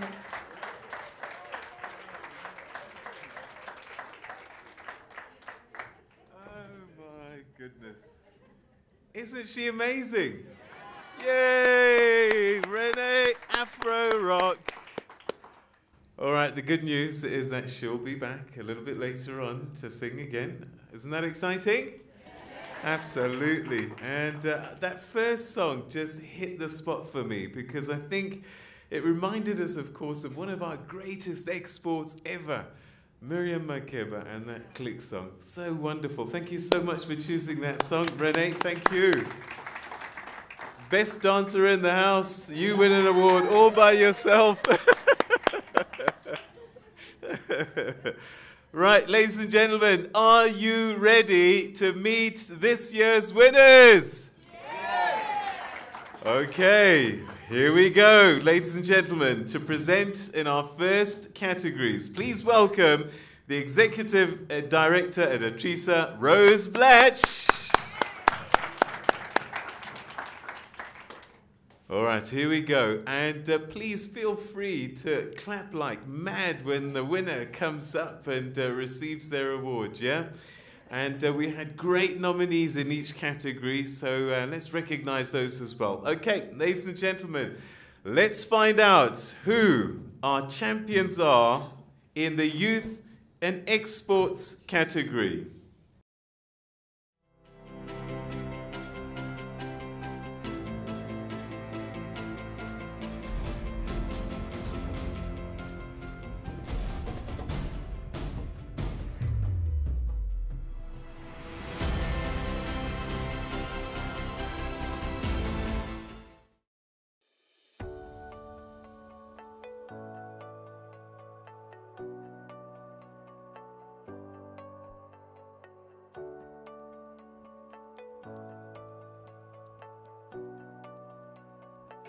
My name is Tony Wright. I'm the Managing Director of Pepperdew, a proudly South African company that originated in 1995. We focus on the pickled market, with 80% of our products being exported, the USA being a premium focus of our export market. The main focus is the picante peppers, but we make acha sauces, pasta sauces, normal sauces, pour-ons, splash-on sauces, as well as focusing on toll packing products for a range of premium retailers.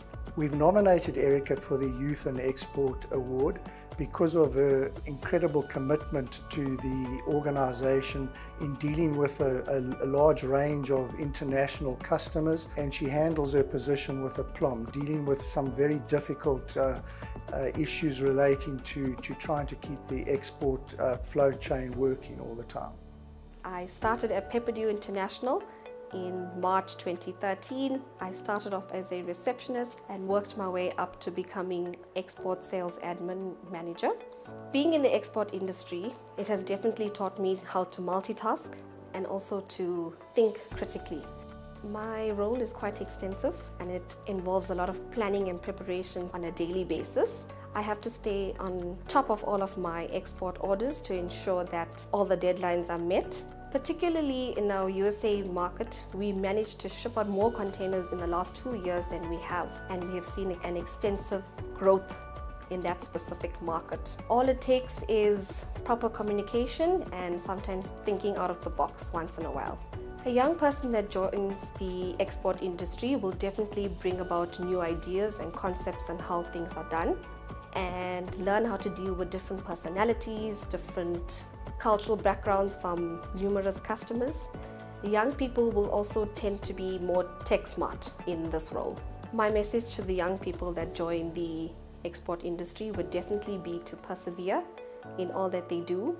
Being in the export industry is a very exciting and diverse industry to be in because you're dealing with a lot of people across the world. Many countries you're going to deal with, you learn about countries, and you also got to make sure that your customer comes first in all that you do and go the extra mile for them because they are the bread and the butter of your business. And lastly, to remember that it is in the smallest tasks that you do that will determine how you handle the larger tasks at hand. Well done. Erica Scheik, are you here?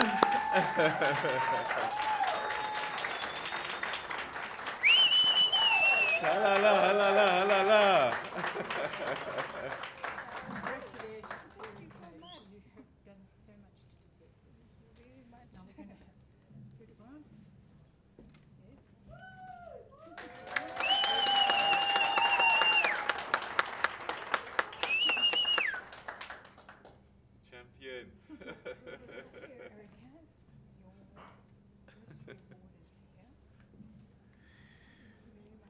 Well done to our first winner, ladies and gentlemen, Youth in Exports, Sandra Scheidt. Well done. Wow, fantastic, isn't it?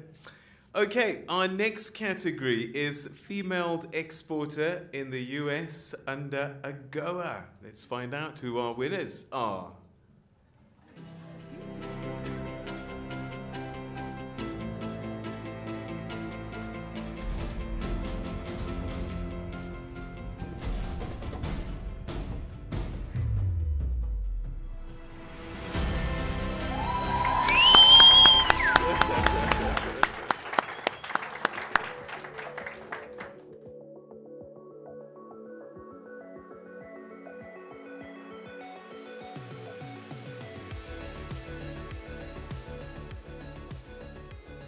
Hi, I'm Roselle Abramson from Fynbos Farm Foods. I'm an owner partner. We started this business in 1996 primarily as a farming business, and because of so much wastage of the fresh produce, the first product was a chili ginger jam, which people thought we were crazy at the time to even think about doing peppers in a jam. We were incredibly fortunate that someone picked up one of our chili jams on a deli shelf. They were interested in the product and they happened to be from the UK, and that's when our exporting journey began. We have great traceability in that we grow and bottle all of our products, and we have all kinds of applications that we do, like drying, smoking, fermenting and general pickling. Our product range is fairly wide. We do jams, pestos, sauces, pickles and savorings, which are really delicious Mediterranean style vegetables in a delicious marinade. Because our products were preservative free, we were able to enter into the American market.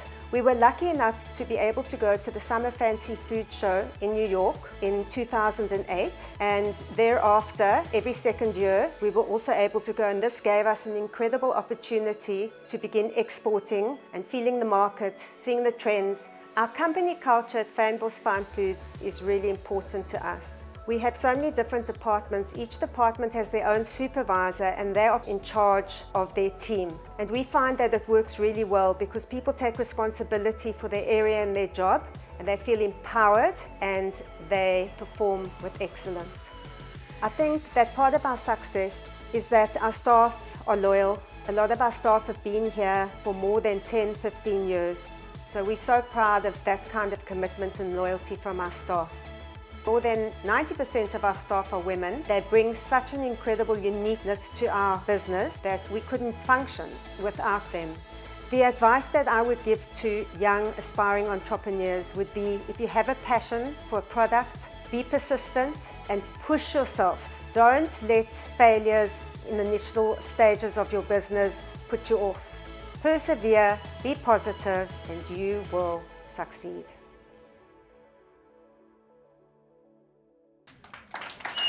Fynbos Foods!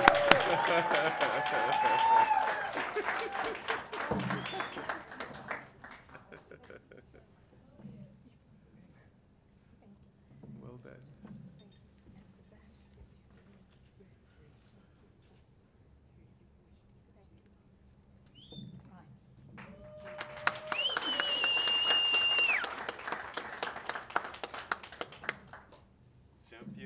Champion. Well done. A big hand, ladies and gentlemen. Fynbos Foods. All right, ladies and gentlemen, our next category, Black-Owned Exporter. Let's find out who our nominees and winner is.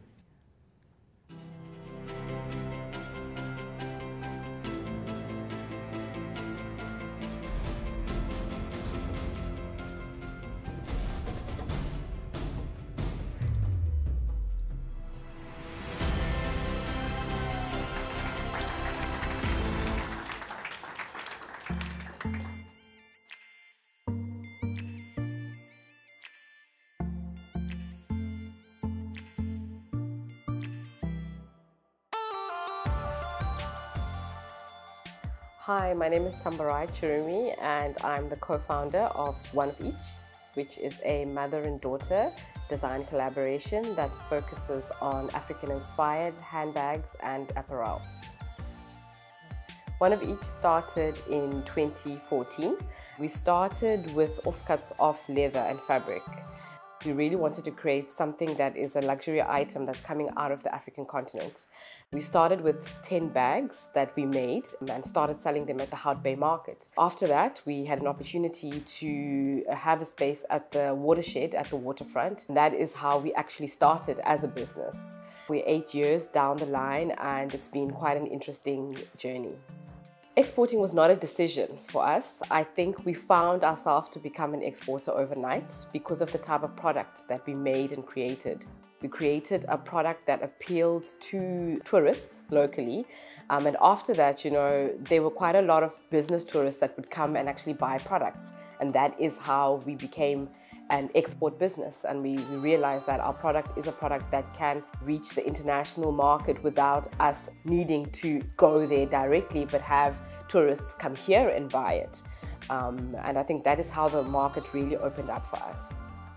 Some of the challenges that we faced in exporting to the US market was not being able to be consistent in the market at things like trade shows, because trade shows bring quite a lot of business for you. Buyers need to see you there repetitively. So we weren't able to always go to the same trade shows every year. And I think that was, one of the challenges that we faced. The advice I'd give to South African businesses that are interested on embarking on an export journey is that I think it's very important to be authentic with what you're doing. You shouldn't try to be what you're not. And we should go there as proudly Africans. But while we're proudly African, we need to produce quality products and produce things that are really showing that the continent can produce really, really beautiful items that are quality made.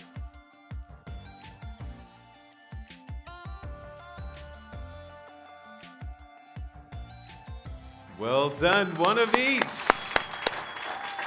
Unfortunately, they couldn't be with us today, so please let's give them a round of applause so they can hear. We appreciate them. Well done. Congratulations on winning this category. All right, and for now, we move on to our next category, which is small-sized exporter.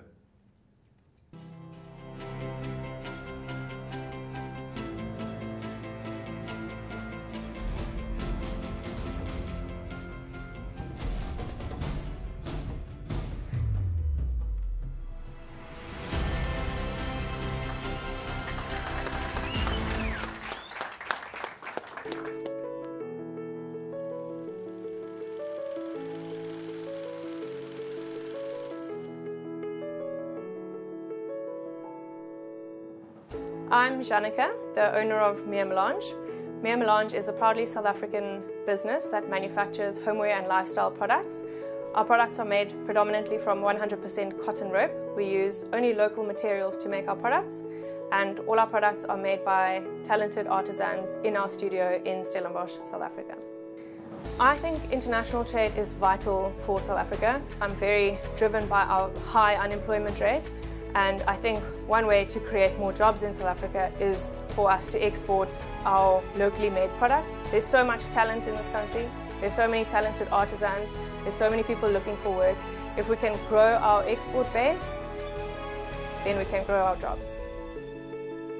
I think the quickest way to grow a customer base is to attend international trade shows, because there are so many buyers that attend these shows that are looking for interesting and new products. And they come there and they mean serious business and they want to place orders. So my advice would be to look at the option of doing international trade shows. At our first trade show that we attended, we were a few South African businesses that went, and we hired one big booth together and we split it up amongst ourselves, and our booth looked incredibly professional, in my opinion. It was one of the best ones there, I think. And we had a lot of American customers coming to have a look. And when we told them we were from South Africa, they were firstly very surprised. They were surprised that people from a developing country like ours could pull something together like that and have such an amazing product and such good service. And then the second obstacle was the shipping. So they all asked us, if we've got warehousing in the States and are we supplying directly from the States? And when we told them that we ship from South Africa, they started to lose interest until we convinced them that shipping from South Africa is actually very easy. South African businesses are not that well perceived, but we have to convince them otherwise. It's such an honor to win this award. We're very excited. and we're definitely going to use it in our marketing strategy. We're off to New York in 2 months again, so we'll take our award with us and show the Americans that we can export with ease to America. And it also means so much for our whole team, so thank you. Thank you very much indeed, Mia Melange, for flying the flag. Well done, small-sized exporter. And unfortunately couldn't be with us today as well, but thank you so much for your efforts. Well done. Our next category is medium-sized exporter. Let's find out who the nominees and winners are.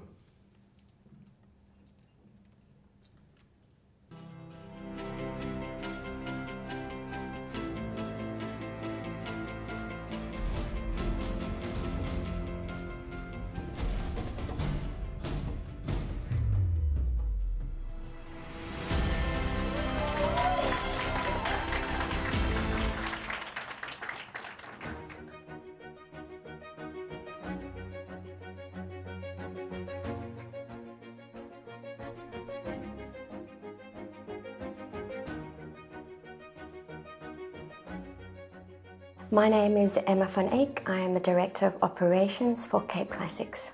The company was founded by two brothers, Andre and Graham Shearer. They wanted to share with the world our beautiful wines of South Africa. So after extensive research, the US became a promising market and showed untapped possibilities. Our own range consists of 3 brands. We have the Jandra range. This is for those wine lovers that prefer their wine a little sweeter. Then we have our Indaba range. This is more the traditional varietals. And then we have our Premier brand. This is the Braai wine. This pairs perfectly with any braai meat. Some of the initial challenges that we faced in accessing the US market was that South African wines was very unknown at that stage. So here at Cape Classics, we believe that behind every farm, every winemaker, every bottle of wine, every grape, there's an untold story. And it's these stories that we gathered and shared with our clients. And this created a curiosity and interest, not only in South African wine, but also in South Africa as a whole. We have an amazing team. Their unwavering commitment and loyalty to the company and their attitude that they will do whatever it takes is definitely a driving force towards our achievements, and they're definitely the heartbeat of Cape Classics. Part of our international marketing strategy was to change how we did sales. So we quickly adapted an online platform that our buyers could buy online opposed to from on consumption. I think some of the concerns international markets have with South African exporters is, are we reliable? Can we constantly and timelessly supply our product? Because they are well aware of the production challenges that we face here in South Africa. So how we try and address that is accurate forecasting and advanced production to ensure that we are always fully stocked and that we can fulfill every order that we receive. This helps create a confidence that we can be relied upon irrelevant of what is going on around us. I think it would be wonderful if more South African companies started to export. I think it would offer opportunities and it will help diversify their revenue. I think advice that I would give people wanting to enter the export market is do in-depth research. Ensure that there is a demand for your product in the market that you're targeting, and try and find an advantage like a trade agreement such as AGOA. Cape Classics, well done, congratulations.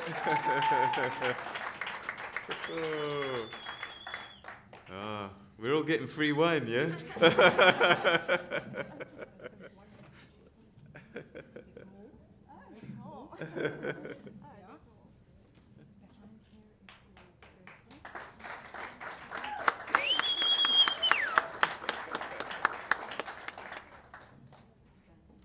Fantastic. Well done, Cape Classics.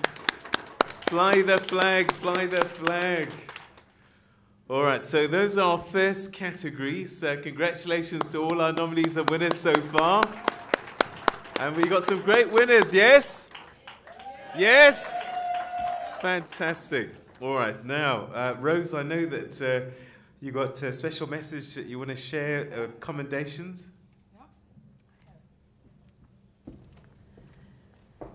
This is a little bit out of the norm, but we thought it was special enough to have a feature.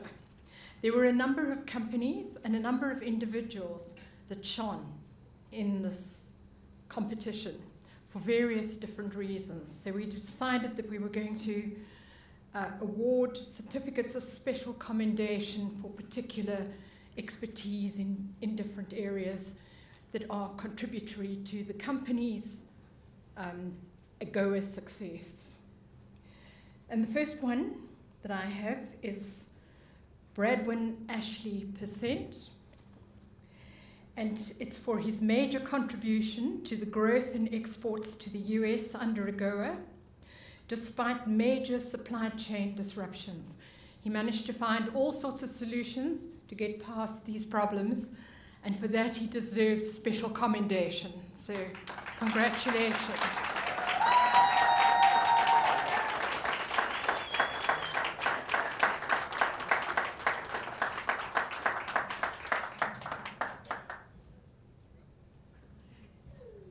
Well done, Brad. Thank you so much.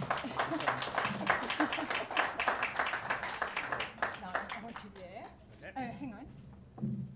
We've got to watch where these camera people are. Love your shirt. Yeah, proudly South African, super.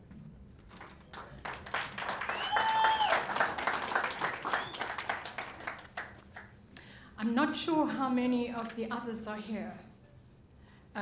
But the next one goes to Marika van Niekerk for her exceptional contribution to exports of Buttercup Trading, CC, trading as Elam Spa Products International, through her innovative systems development and supply chain relationship building.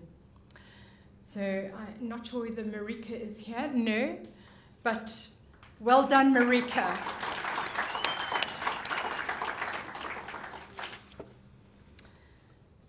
Then we come on to Nsiki Bayela Wines, trading as Lena Wines. And they have this award for innovative digital marketing activity, resulting in exceptional export growth in the US and other international markets, specifically in 2021. So special words of commendation to Aslina Wines. Unfortunately, they can't be here today. Are they here? Oh, I didn't know that you were from the same.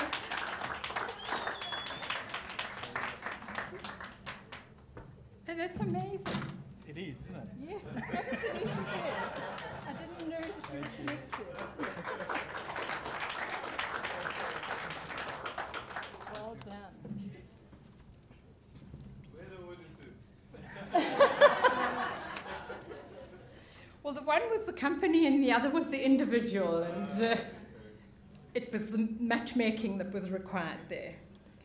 Then we have Bayeda Marketing Pty Limited, are they? No, not here today, but nevertheless deserving of special commendation for the innovative use of Zulu beadwork to enhancing the branding of its wine and spirits products, and in doing so, highlighting the Zulu culture of this country.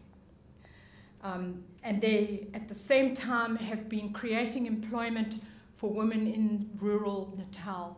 So we felt that they deserved special acclaim for this achievement. So congratulations, Bayeda. And the last one is for Phoenix Marine Pty Limited for the development of international award-winning innovative products using the latest technologies while simultaneously supporting its local community with skills development programs and a productive waste management system. They've done tremendously well, all their exports going into the US at the moment. Congratulations to Phoenix Marine.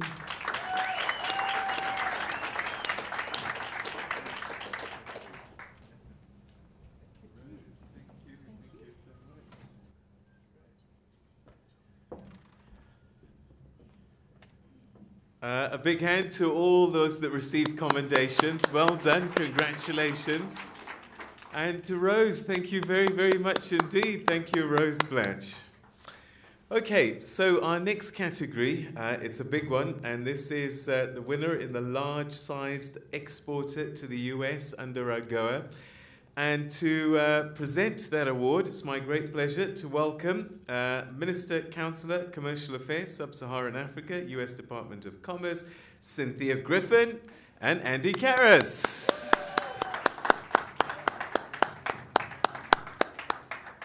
Please come up onto the stage. Right, ladies and gentlemen, let's find out who the nominees and the winner in the large-sized exporter category is.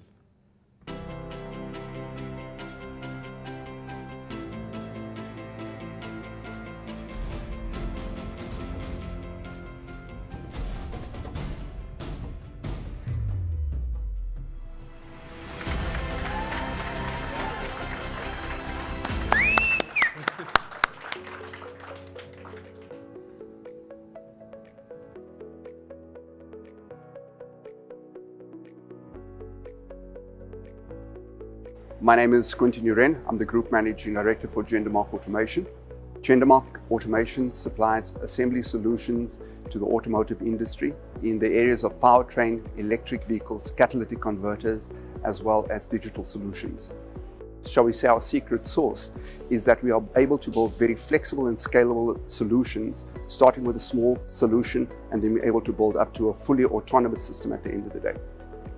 GenderMark Automation automated a tool changeover, for example, in America, where the tool changeovers were usually around 3.5 hours, and our competitors in Europe were sitting at a half an hour, and coming up with a totally different solution and a complete rethink of how we did it, we were able to bring that tool changeover fully automated down to 35 seconds.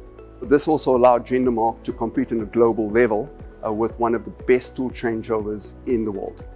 So the challenges globally, 95% of our business is export, were the distance and the perception of South Africa, tourism and raw materials, gold, minerals. So we weren't really taken seriously in the beginning, but that was also an advantage for us. Neither did our competitors. We then went in, showed our South African way of doing things as something really special. It gives us a completely different way of thinking and approaching any challenge. That can-do South African resilience is what really has put us streets ahead of our competitors overseas. International trade is critical for South Africa. We cannot be isolated in any way or form. Trade makes us more competitive, it keeps competition high, and it drives innovation. For me, that is the strongest one. Winning this award means a lot to us. It's validation for what we've done, the path that we've chosen. It validates a lot of our processes and our goals. I am privileged to work with a set of people here that are highly committed to success. So we will use it now in our digital marketing strategies to get our name out to more people in the United States. We are also going to be expanding our facilities in the United States, so it will go a long way to helping with that.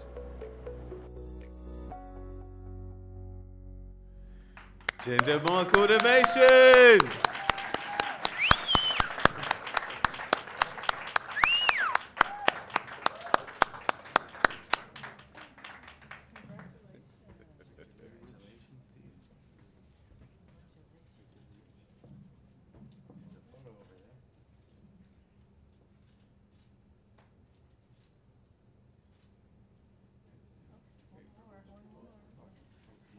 Champions!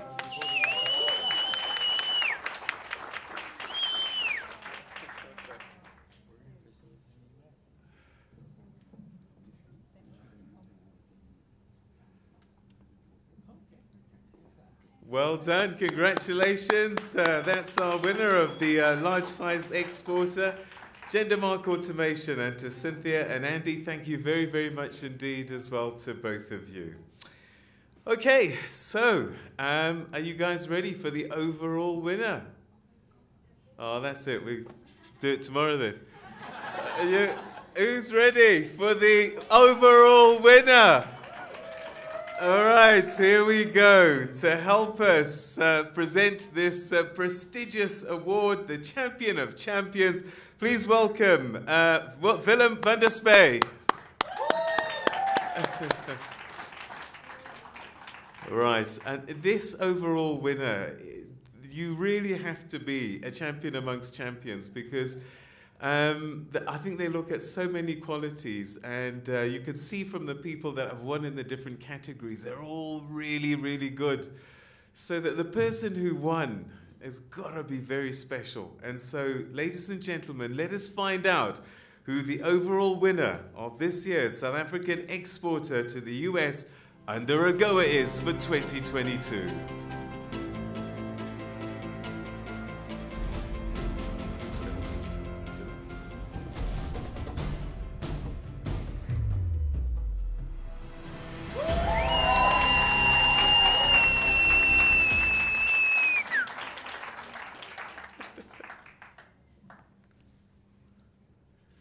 We've met them already, so you can come up. Well done, yay! Can you believe it? Well done. Thanks for being a leading light for us. Thank you.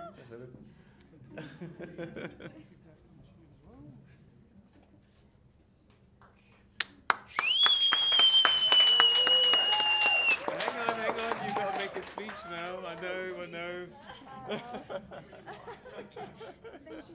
Firstly, we would like to congratulate all the nominees and winners. Well done. This is not an easy competition, so congratulations to every single one of you. Secondly, to the organizers, the International Trade Institute of Southern Africa and USAID and Trade Hub, thank you for the recognition and for this lovely event. Exporting wine to the United States has its challenges, as many of them were mentioned here today. We are competing against more familiar wines. These wines are often award-winning wines from Napa Valley, California, New Zealand, France, the list goes on. However, our wines and other South African wines are standing their ground. And we are also winning awards, and we too are becoming household names, and deservedly so. And with the help of the AGOA agreement, we are able to increase the volume of South African wines into the United States market, and this is amazing. We have some of the most amazing wines to offer, so why not share it?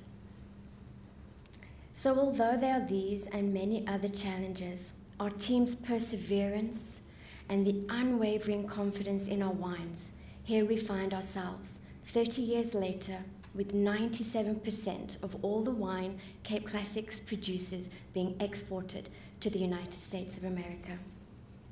And even though the South African wine category is still quite small, it is growing. And this growth holds a potential for future business expansion, not only for Cape Classics and our portfolio of wines, but for all South African wines. And that growth, that there is a demand for South African wines and that it's increasing, is really exciting. It is an absolute privilege to accept this award on behalf of the entire Cape Classics team. I cannot wait to get it back home, to share and to celebrate this achievement with them. Thank you.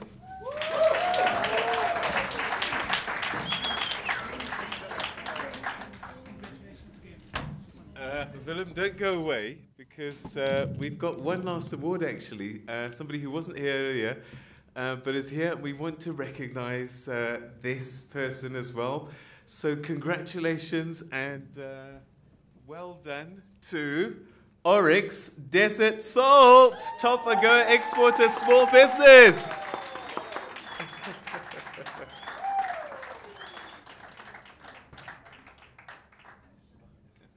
Well done. Congratulations. Thank you very much.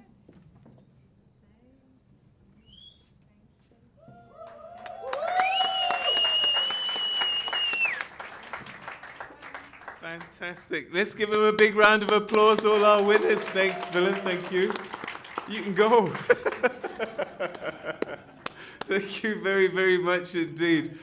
All right, Cape Classics, well done. And I'm just listening to your voice and I thought, I must drink more of that wine. And we just thought we can't celebrate enough without song. And so to salute you and all of our winners today, ladies and gentlemen, ready? Thank you, Emma, for an amazing wine. I will be getting 10 of those bottles. I love my wine. So I'm going to sing for you.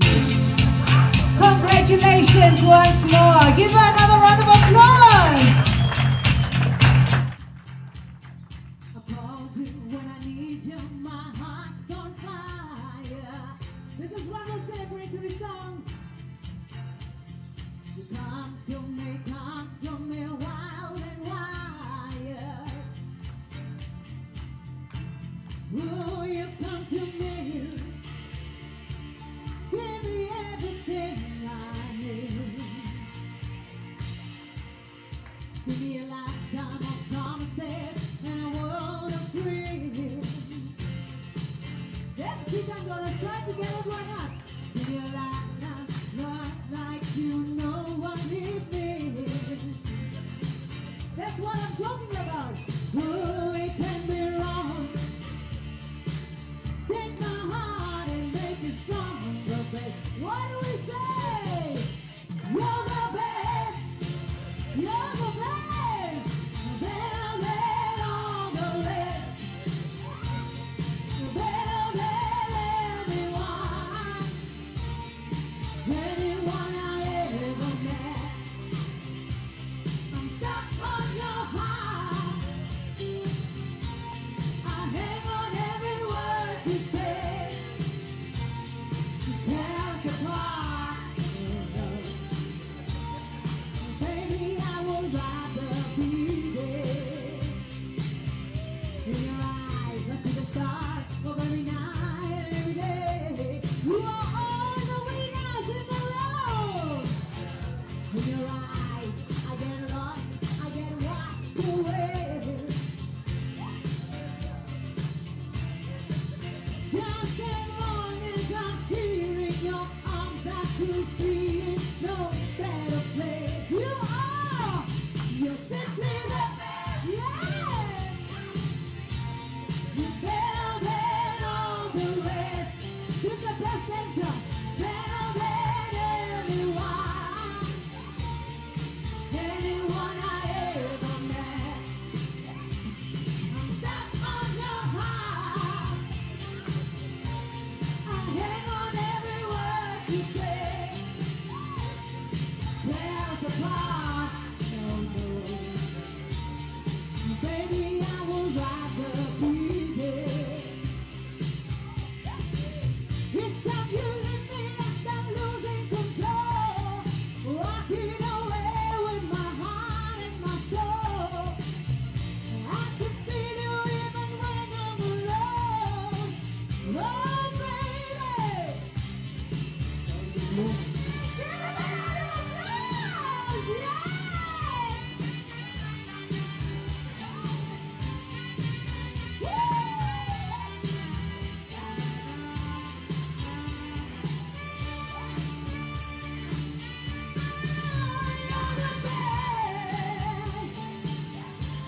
You're better than all the rest. Better than anyone, anyone I ever met.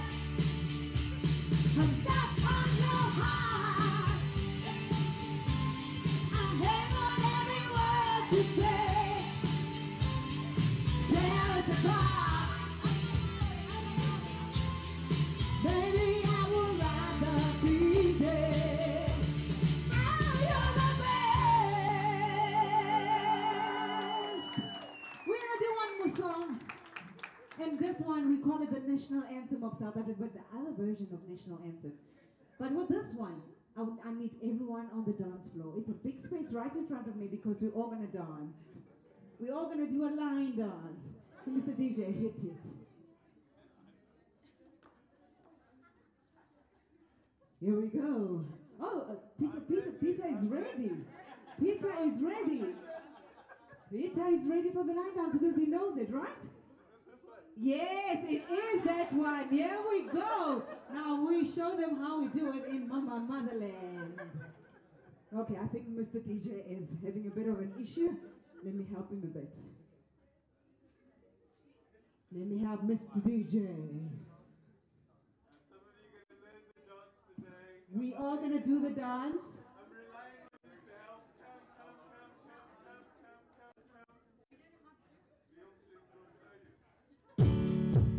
There we go. It's called Weputini Habana.